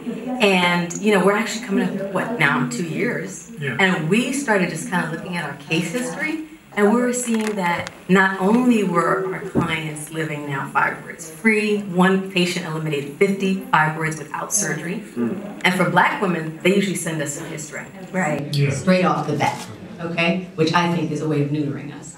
And then on top of that, they were living cramp-free. How many women you know can say that they're cramp-free? I mean, y'all would like us to be cramp-free. Some people tell you don't have to get fibroids removed if it's not blocking anything. Well, see, that's a lie. That's a lie. lie. What they do is when you have small fibroids, they're gonna say to you, let's just Don't monitor bother them. We're just gonna monitor them, and then it gets to the point where now you need to go and spend some real money. Right. You know, it gets the fibroids get big. They start messing with your kidneys, your liver, other organs. Because it's friendly fire. Right. It's an indicator because of the root cause. The root cause is estrogen dominance, which leads to other diseases such as diabetes, heart disease, cancer, which are all inflammatory diseases. So the fibroids are indicators that something's very wrong in your body. So when guys have fibroids, they got too much estrogen? Well, no, prostate cancer. We got prostate cancer. Prostate cancer. All right, so they talked about estrogen dominance. Estrogen, estrogen, same thing. So when it comes to estrogen or estrogen dominance, for women, you go through stages, yeah? So I know in the live stream they were talking about menopause and that sort of stuff. Again, our hormones are based on vitamin D and the sun and that sort of stuff. So if we're not getting vitamin D, it's gonna create a hormonal imbalance. And then on top of that, if we're eating high estrogen foods, it's gonna create a huge hormonal imbalance. But remember what I said, estrogen is a steroid hormone. So it helps to grow things, it helps to build things up. So estrogen during puberty helps to grow your body, woman. It helps to give you your shape, your lady parts. They grow because of estrogen, yeah? And it grows during pregnancy to help grow the fetus. So estrogen levels will be high during certain times of pregnancy to help grow the fetus. So estrogen is needed in your body because it's gonna help grow things. However, if you have an estrogen dominance, it's gonna help grow other things as well. So if you have a tiny tumor, that will grow. If you have a tiny fibroid, that will grow. If you have some tiny bacteria, that will grow because that's what estrogen does. It helps things to grow. So estrogen dominance will lead to things growing in your body like a cancer cell or a tumor or a fibroid and that sort of stuff. So, and then obviously estrogen is going to be high during your childbearing years and then start to lock off because the body's like, we don't need these instructions anymore. So that's when you start to go through the menopause. Now menopause is just going through decades of hormonal imbalance and then the body not having estrogen and then all of a sudden it's like a shock to the body. That's basically what menopause is. It's like the shock of going through all of this hormonal imbalance, yeah? But like I say, estrogen helps to grow things, especially during puberty and that sort of stuff. It gives you your shape. So Black women, this is the reason why you have your shape is due to estrogen. Now, if this is true, then naturally, who would have the highest estrogen levels? Black women. Naturally would have higher estrogen levels. Now, if someone knew this, the easiest way then to get you sick is to feed you more estrogen. Because you already naturally have high estrogen levels. Why? Because of childbearing. Yeah? So if you have naturally high estrogen levels, we give you more estrogen, it's going to create a hormonal imbalance, you're going to be sick. Now, if you don't believe me that this is our natural shape, who remembers this again, but going back to history? Who's this? Sarah Bartman. Yeah?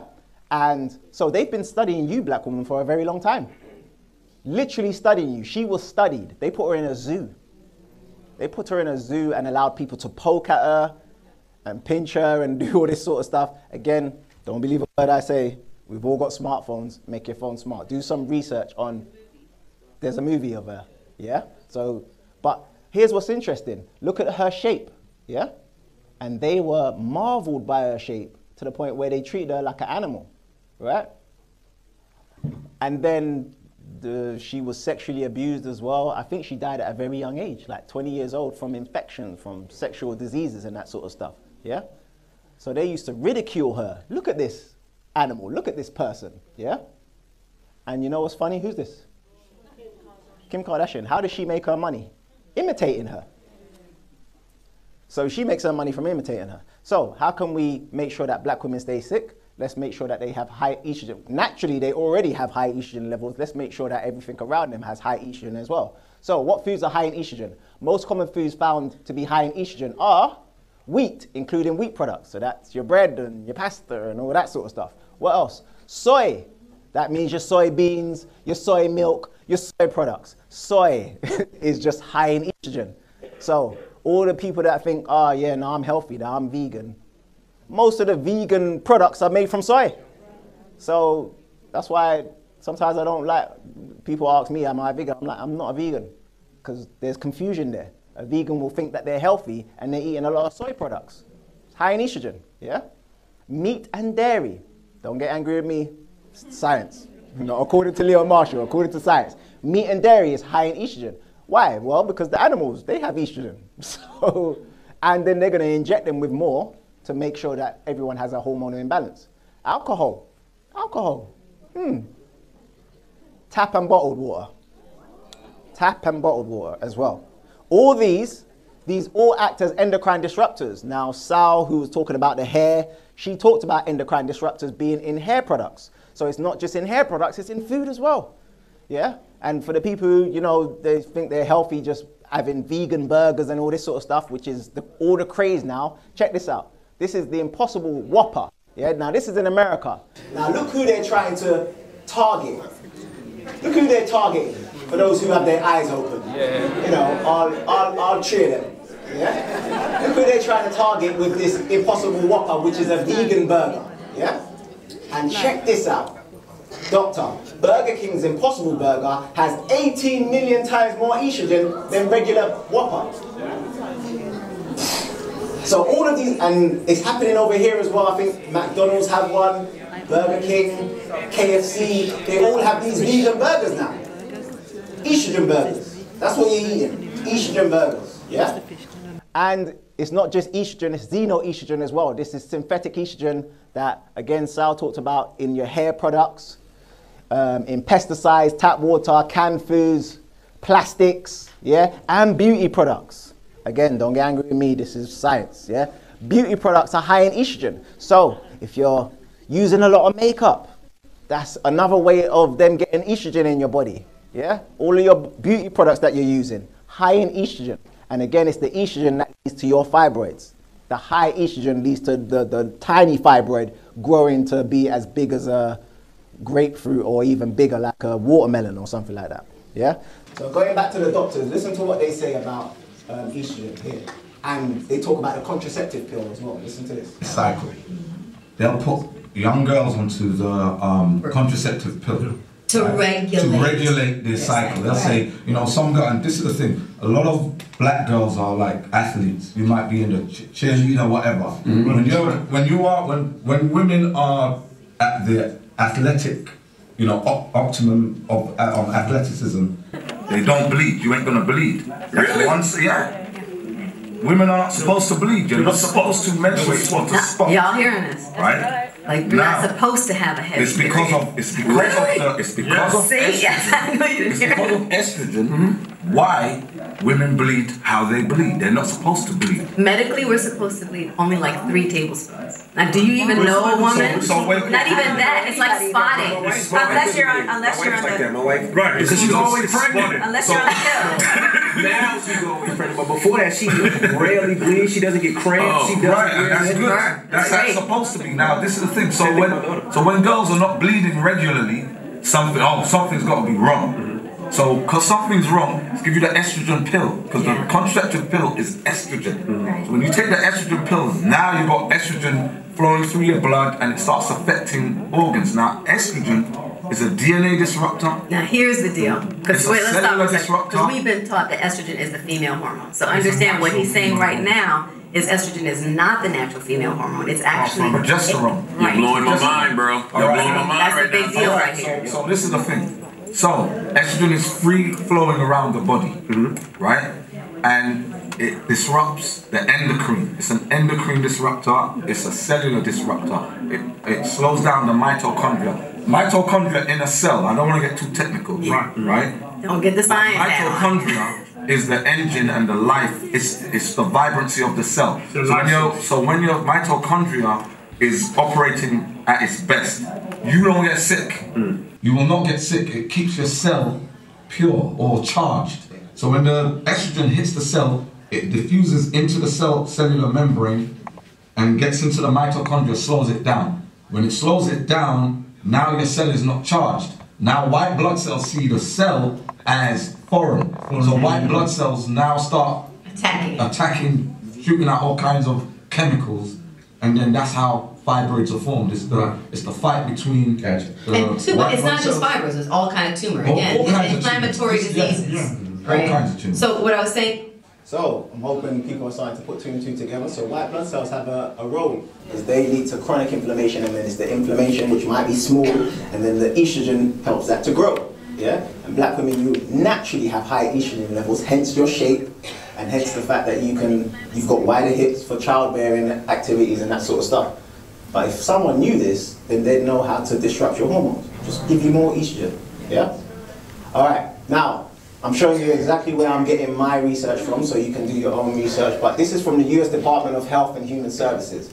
Now it says, what are the risk factors for uterine fibroids? So this is America. What are the risk factors for uterine fibroids? So let's see what they say. It says fibroids usually grow in women of childbearing age, and research suggests that they may shrink after menopause because the body gets rid of the estrogen is not needed anymore. Yeah? However, research also shows that they are more likely to shrink in postmenopausal white women than in postmenopausal black women. Why? For African American women, fibroids typically develop at a younger age, grow larger, and cause more severe symptoms. Again, why? Several factors may affect a woman's risk for having uterine fibroids, including the following. Age. Older women at a higher risk than younger women. Interesting. Age. Then African American race. Now this was in America, so they went with African American race, but now we're seeing it all over the world. So it's not African American race, it's just black women. Yeah? So black women, for some reason, is a risk factor. Obesity, family history, high blood pressure, no history of pregnancy. No history of pregnancy. That's because the estrogen in your body is used for a purpose, to grow the fetus, to grow other things, but to grow the fetus. So if you have no history of pregnancy, that's confusing for your body. So that could lead to fibroids. If that weren't a message from your creator, you need to, the reason why you should be on this planet, like to reproduce. If you don't, you get sick. Vitamin D deficiency, because according to me, vitamin D is your immune system. So if you're deficient in this, you'll start to suffer from that. Food additives and then soy as well. And then it says other factors that lower the risk. Now, you can't just go by one source. So here's another source. This is Mayo Clinic, and Mayo Clinic had a Q&A, risk factors for uterine fibroids. So let's go through their Q&A. So the question was, dear Mayo Clinic, my mother and my sister were treated for uterine fibroids in their late 30s. I just turned 35, and I'm starting to worry that I'll get them too. Am I at risk for fibroids because I have a family history of them? Or are there other things that raise my risk? What symptoms should I watch out for? Answer, heredity can play a role in your risk for developing uterine fibroids, your age, your race, when you started having periods, and a number of other factors. And they go on to say, race is a risk factor for uterine fibroids as well. So they say here, one of the risk factors, family history, age. Uterine fibroids don't occur in girls before puberty, nor do they develop in women after they have gone through menopause, because again, the estrogen is not being produced anymore. Yeah? These fibroids are most often diagnosed in women in their 30s and 40s. So they say race is a risk factor, and then what do the experts say? Although the reasons for it are not clear, black women are more likely to have fibroids than white and than any other woman. Yeah? So again, the experts are saying they're not sure. They go on to say other factors include when your menstrual cycle began, obesity, vitamin D deficiency, drinking alcohol, because that's estrogen, diet high in red meat. All right, And then it says there are factors that can lower your risk for fibroids too. For example, research suggests that women who use oral or injectable contraceptives are less likely to get uterine fibroids. Don't believe a word they say though, do your own research. Then those who don't. And the risk continues to decrease the longer the contraceptives are used. Again, don't believe a word they say, do your own research. But check this out, pregnancy also seems to have a protective effect. So again, if you're using your body for what you're supposed to be using it for, you'll be healthy. The risk of uterine fibroids goes down with each full-term pregnancy. Now, according to the evidence, black women, you don't have a problem getting pregnant or delivering a baby, according to the evidence. However, according to the evidence, other people do.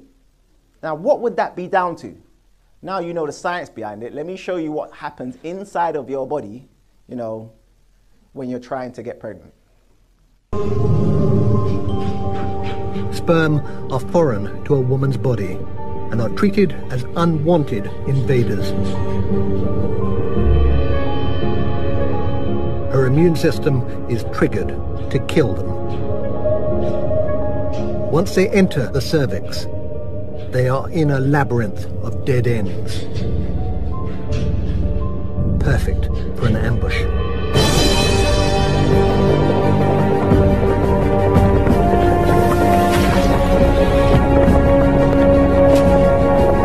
White blood cells attack the sperm from all directions.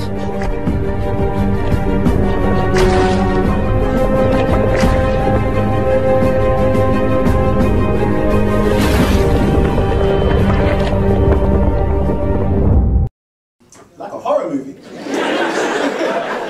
This is what they're trying to tell us is our immune system, white blood cells. But that's what they do. They attack a foreign invaders and that sort of stuff. So that could lead to infertility. If you have too many white blood cells doing that, it could lead to infertility. Now, I got this clip from this site here. Well, this was on Twitter. They're called medical shots. Now listen to how they explain the video. Immune system attacking men's sperms inside women's bodies leading to infertility. Amazing video. What? What's amazing about infertility? Now, if you do your research, again, don't believe a word I say, do your own research. If you do your research, you'll actually find that white people generally have higher white blood cell count. And black people generally, especially African people, have generally low. So this was taken from, if you want to take a picture of it, Bain et al. So this was an experiment from 1996. So what does table 3 show? It shows Caucasian, African, Afro-Caribbean, and Jamaican. And just look at that top. Men, white blood cell count, WBC count. Who's got the highest? Caucasian, 5.7. Who's got the lowest? African, 4.5. So naturally, African people have a lower white blood cell count. Why? Because according to me, white blood cells are not your immune system. Vitamin D is. So if you're out in Africa, if you're out in the sun, you don't need white blood cells. You need more vitamin D. However, if you're not and you're from a different climate, you might need more white blood cells, yeah? So naturally, Caucasians have higher white blood cell, which could, in them, lead to fertility. According to who? Well, according to the evidence. This came out last year. USA Today, why the US birth rate hitting a 32-year low could become a big problem. Now, this came out in May 2019, but you know it's actually the same over here. So people are having problems with fertility over here. Now, here's why you have to understand language. When it comes to science, I feel like if you understand the language, you'll really understand what people are actually saying when they're talking. So if you just read through this, I've underlined a few things, but it says the birth rate in the US hit a 32-year low last year as the number of babies born dropped for the 4th straight year, federal health officials said in a report. Then it goes on to say the total fertility rate in the US dropped 2% since last year and hit a record low of 1.7 births per woman. Meaning, not enough babies are being born to replace the current population levels. Someone translate that for me.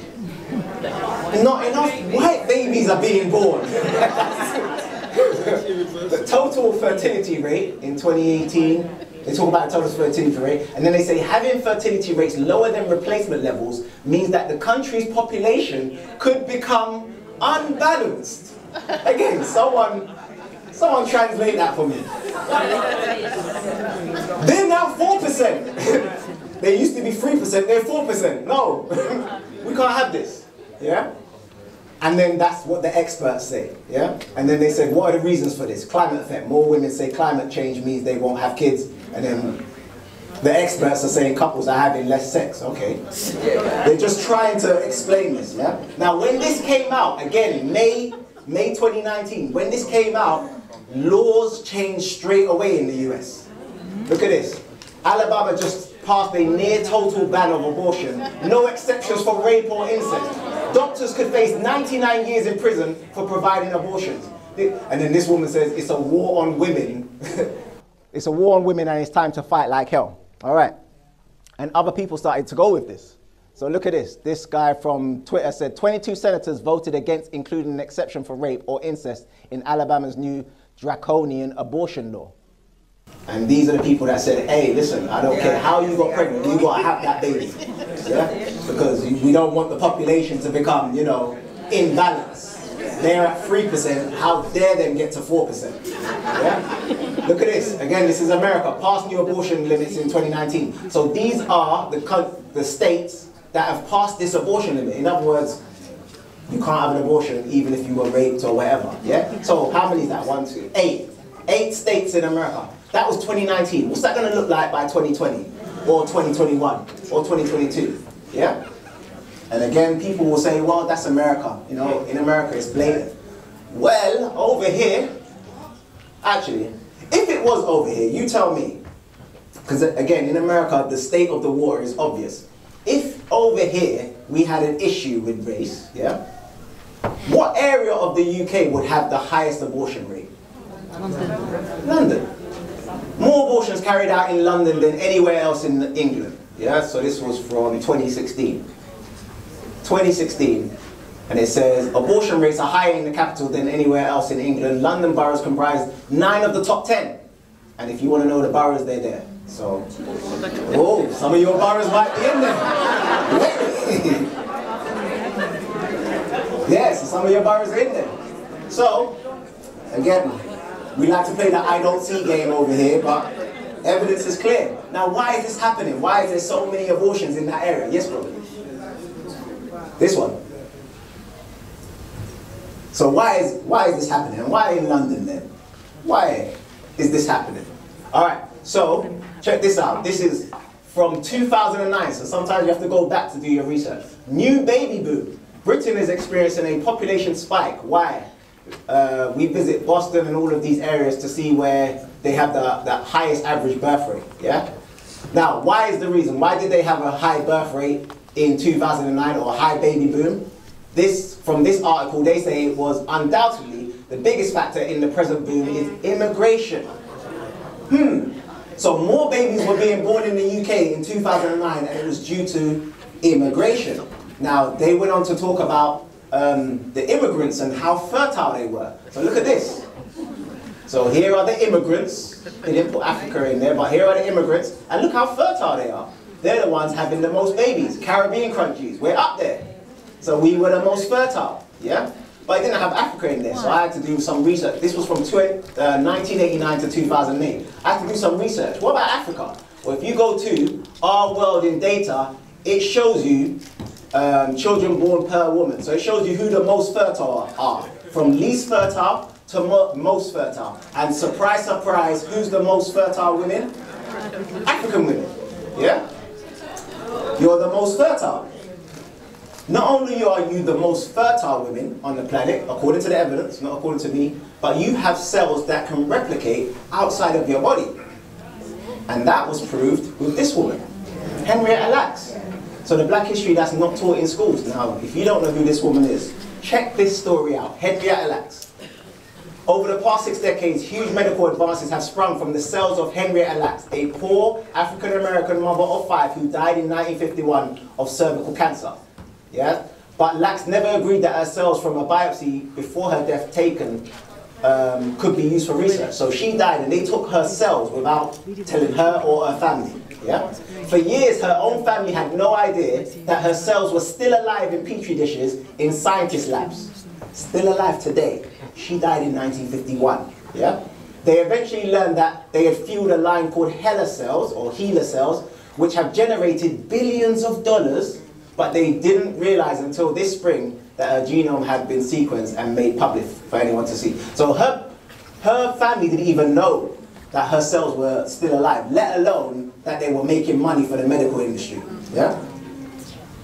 So in the years since her death, black cells taken from her tumor while she was undergoing surgery have been responsible for some of the most important medical advances of all time. Polio vaccine, chemotherapy, cloning, gene mapping, IVF. All of these health milestones and many more owe everything to the life and death of this young mother. Now it says here, scientists at the hospital where she died, Johns Hopkins, had been working for years to try to start a continuously reproducing line, but the cells always died.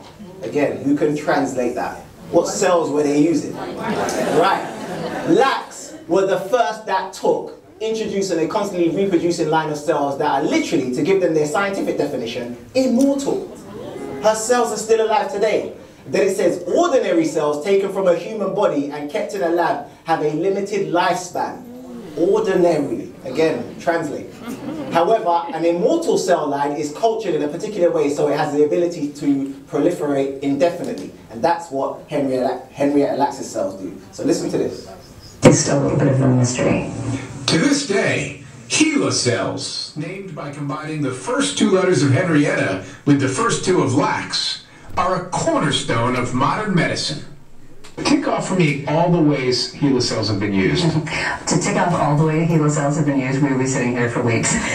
You know, like hundreds and thousands of studies. They were used to help test the polio vaccine so that it could be approved for use in people. They went up in the first space missions to see what would happen to human cells in zero gravity. Those were the first cells ever cloned, some of the first genes ever mapped. And then listen to the fact that the family only found out a couple years ago. So if they're making billions of dollars from your mother, shouldn't you get at least a couple million?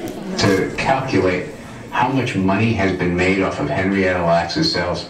I know, they were the first cells ever commercialized, and that was in the 50s. And you can buy online HeLa cells or products made using HeLa cells from anywhere from about $200 for a vial up to about $10,000 a vial. HeLa cells are still, you know, the most widely used cells in the world, so. But it's an incalculable amount of money. Yeah. And consider this. The family of the woman whose cells changed medical history can't afford health insurance.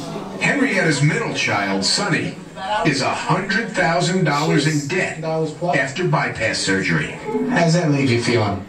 It leaves me feeling kind of not angry a little bit that I don't have the medical coverage, and then that my mother's cells being used all over the world for science purpose, and then the medical coverage that we have is zero. Me and my...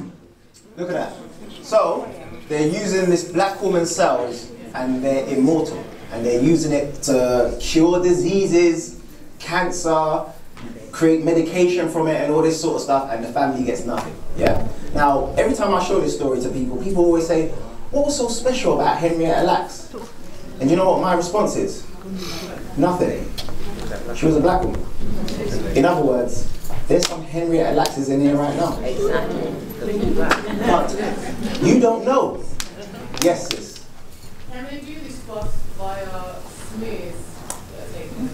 Smears, blood transfusions, stem cells, all that sort of stuff. Yes. DNA testing. From when they get your blood. Yeah, from when they get your blood. Yeah. Yes, sis. I see you putting up your hand. Yes. Yes, sis.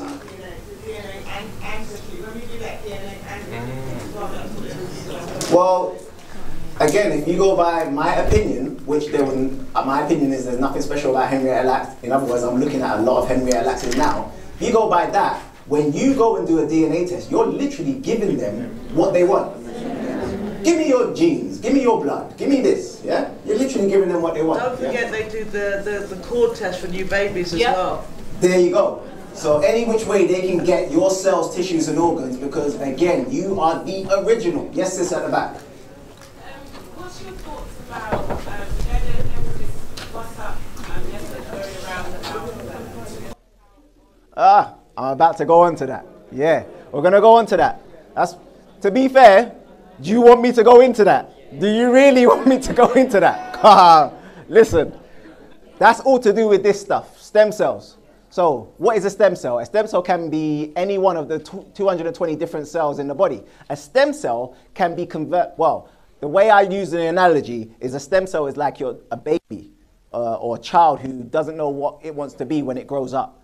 So if you nurture that child and you train it to be a lawyer, it's going to grow up to be a lawyer, or it's going to grow up to be whatever you want it to be. That's what your stem cells are. Stem cells are cells that haven't decided what type of cells they're going to be yet. So they might grow into a kidney cell, they might grow into a liver cell or a heart cell or a lung cell. So if you can get people's stem cells, you can literally recreate the person, because the stem cells are like the babies. Yeah. So you get the stem cells and it can be converted into whatever you want to convert it to. Yeah. So a stem cell is a primitive cell with the ability to, look what stem cells can do: reduce inflammation, fight cell death, can differentiate into different tissues, muscle, bone, fat, cartilage, and it can self-replicate. Now, when I saw this, I was like, self-replicate? You mean clone itself? Well, the only evidence of cells being able to do that is Henrietta Lacks' cells. So in other words, every time you hear the word stem cell, understand who they're talking about. You. Stem cell research, stem cell therapy, they're talking about you. Now, why is that important? Well, stem cell research and therapy is very, very expensive. Look at this. Who's this? Tony Robbins. I got this from his Facebook. Look what he says. Feeling absolutely invigorated after our trip to Panama this weekend, where I received the transformative benefits of stem cell therapy. Yeah? So he says, stem cells saved my shoulder after struggling with excruciating pain from spinal stenosis. He starts talking about it. Now, he said he went to this state-of-the-art stem cell institute. How much do you reckon he paid to get there and to do this therapy? Remember, he's a billionaire. Yeah? So they're using, according to the evidence, your cells to cure other people's diseases. Yeah? Now look at this.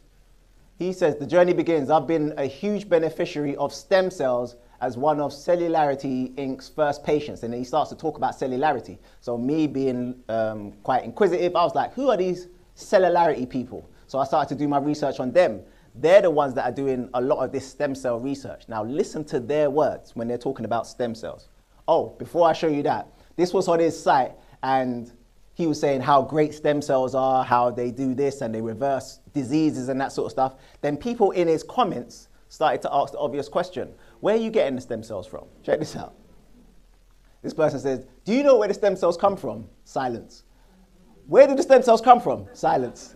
And then this person says, I am all for the research as long as it doesn't use human embryos. Silence. Yeah? So this is cellularity. Listen to what they say. And be able to intervene before disease occurs. Tell us about cellularity, Peter. So, I mean, cellularity really builds on the 20 years of amazing work that Bob has done as a rock star in this industry, and the 120 scientists, engineers that he has. But it's built on Bob's earliest discoveries that the placenta is the richest source of stem cells that can help, augment your longevity and your immunity.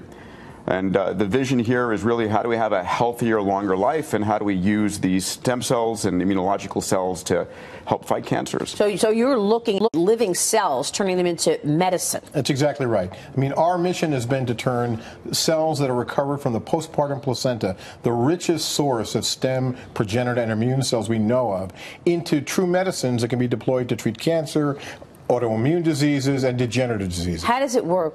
Because, I mean, somebody said earlier, oh, this makes 100 years old the new 60.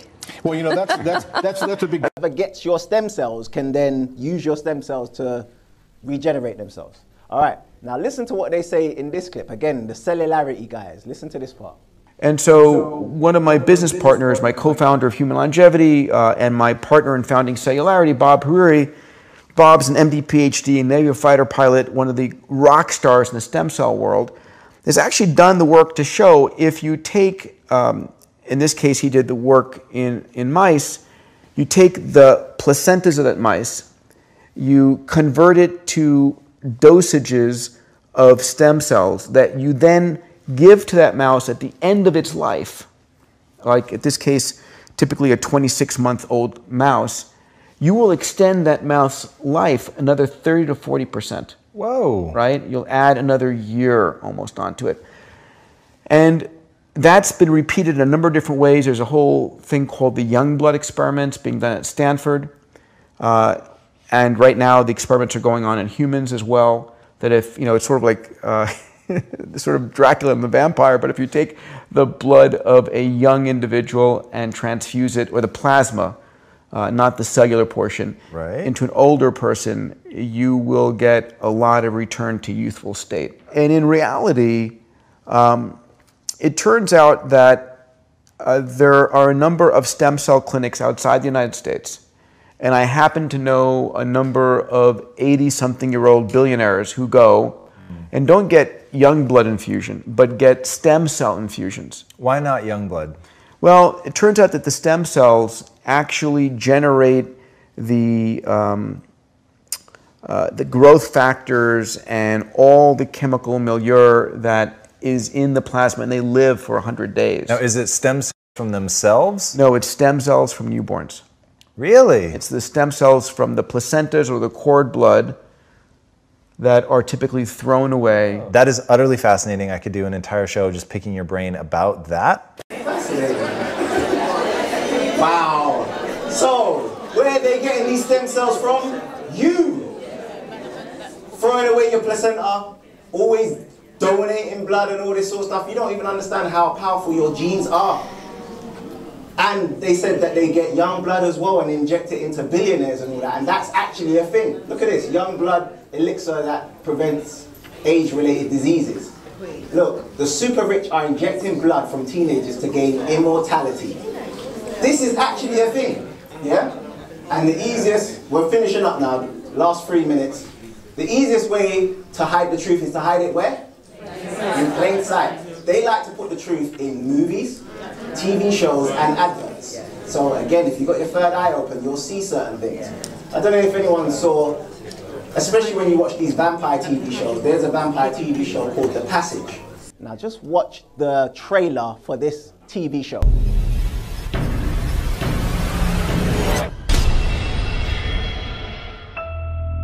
We represent a government medical organization called Project Noah.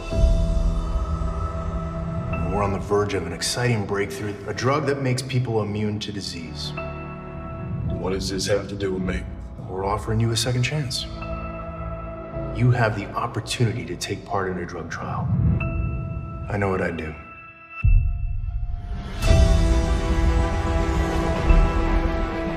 You ever wonder what happens to these homicidal maniacs once they get in that elevator? I don't think about it. We're looking at a global pandemic. You get exposed at breakfast, you're dead by dinner. I got something. Nobody's gonna like it, though. Yeah, well, I have a very open mind right now. Patient 0. After a short period of accelerated healing, he declined into this. He's immune to disease, lethal and ugly as hell. But we're still making progress. It's not just tweaks to the formula, it's age. Are you suggesting we try with the child? No, a child would come through with 0 side effects. You wanted a solution. This is it. How feasible is it to find a child? Just a matter of finding a kid with no family. The CDC wants you to see a specialist in Colorado. How come there's no social worker? And how come they didn't send a lady? They always send a lady. They just sent us. Can you live with this? It's either I live with it or millions of people die. Just making a break for it. Come on!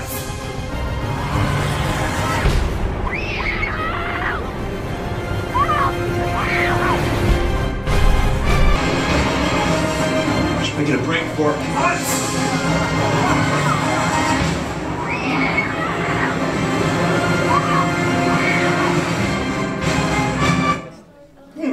So, it's called The Passage. It's called The Passage. And in it, it's about vampires, but if you get bitten, you're then infected. And guess who has the antidote? The young black girl.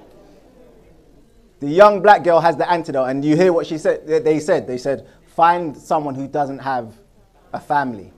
The young black girl, yeah? She's the antidote. She is the cure, right? But this vampire thing, they've been running with it for a very long time. When I speak about vampires, people think, oh, you're talking science fiction. No, this is an actual real thing.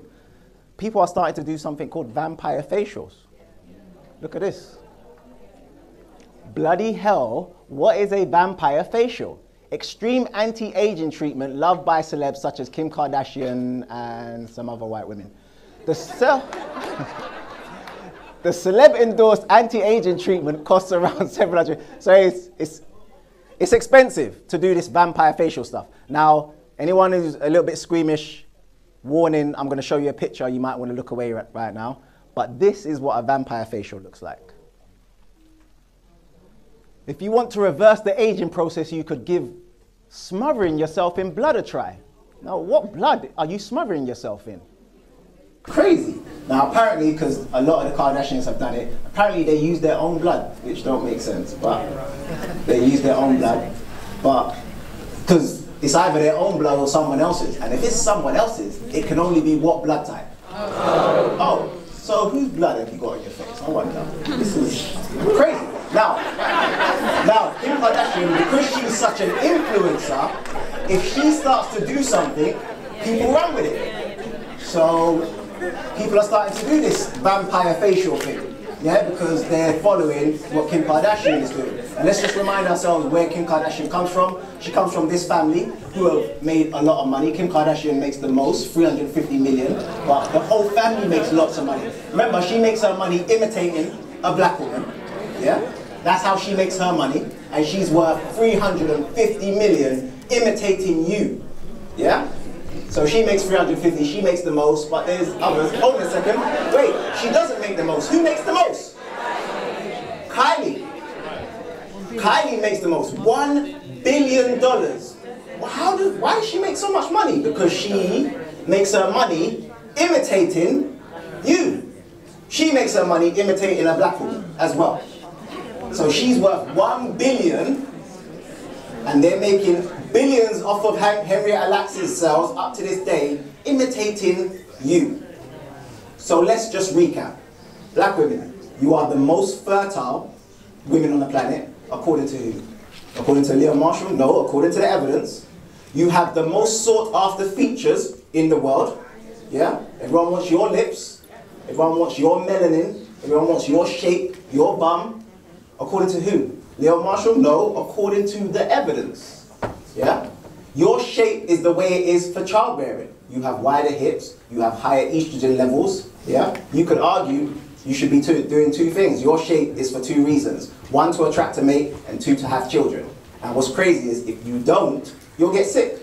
I just showed you the evidence. If you don't do that, you'll get fibroids. So, what else? Oh, you have the original blood type that can be donated to everyone. And you have stem cells that can be used to literally reverse and treat nearly every disease that's out there, including reverse aging. Now, if we lived in a society that knew all of this, yeah, and, you know, they wanted to ensure that people who don't have your genetics continue to receive your very unique blood, your unique stem cells, your unique tissues and organs, what would the powers that be in that society do? I'm not sure. I'm not sure what they do. I'm not sure what they do.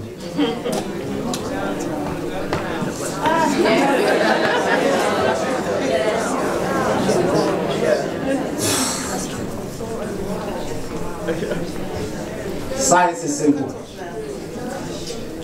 Science is simple. It's just that you've been taught it in a confusing way. And there's only one of two reasons why. Either the person teaching you science didn't understand the subject well enough.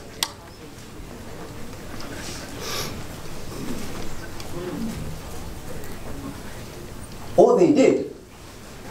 They just didn't want you to understand it. I'm going to let you put two and two together on that one. My name is Leo Marshall, and that concludes the end.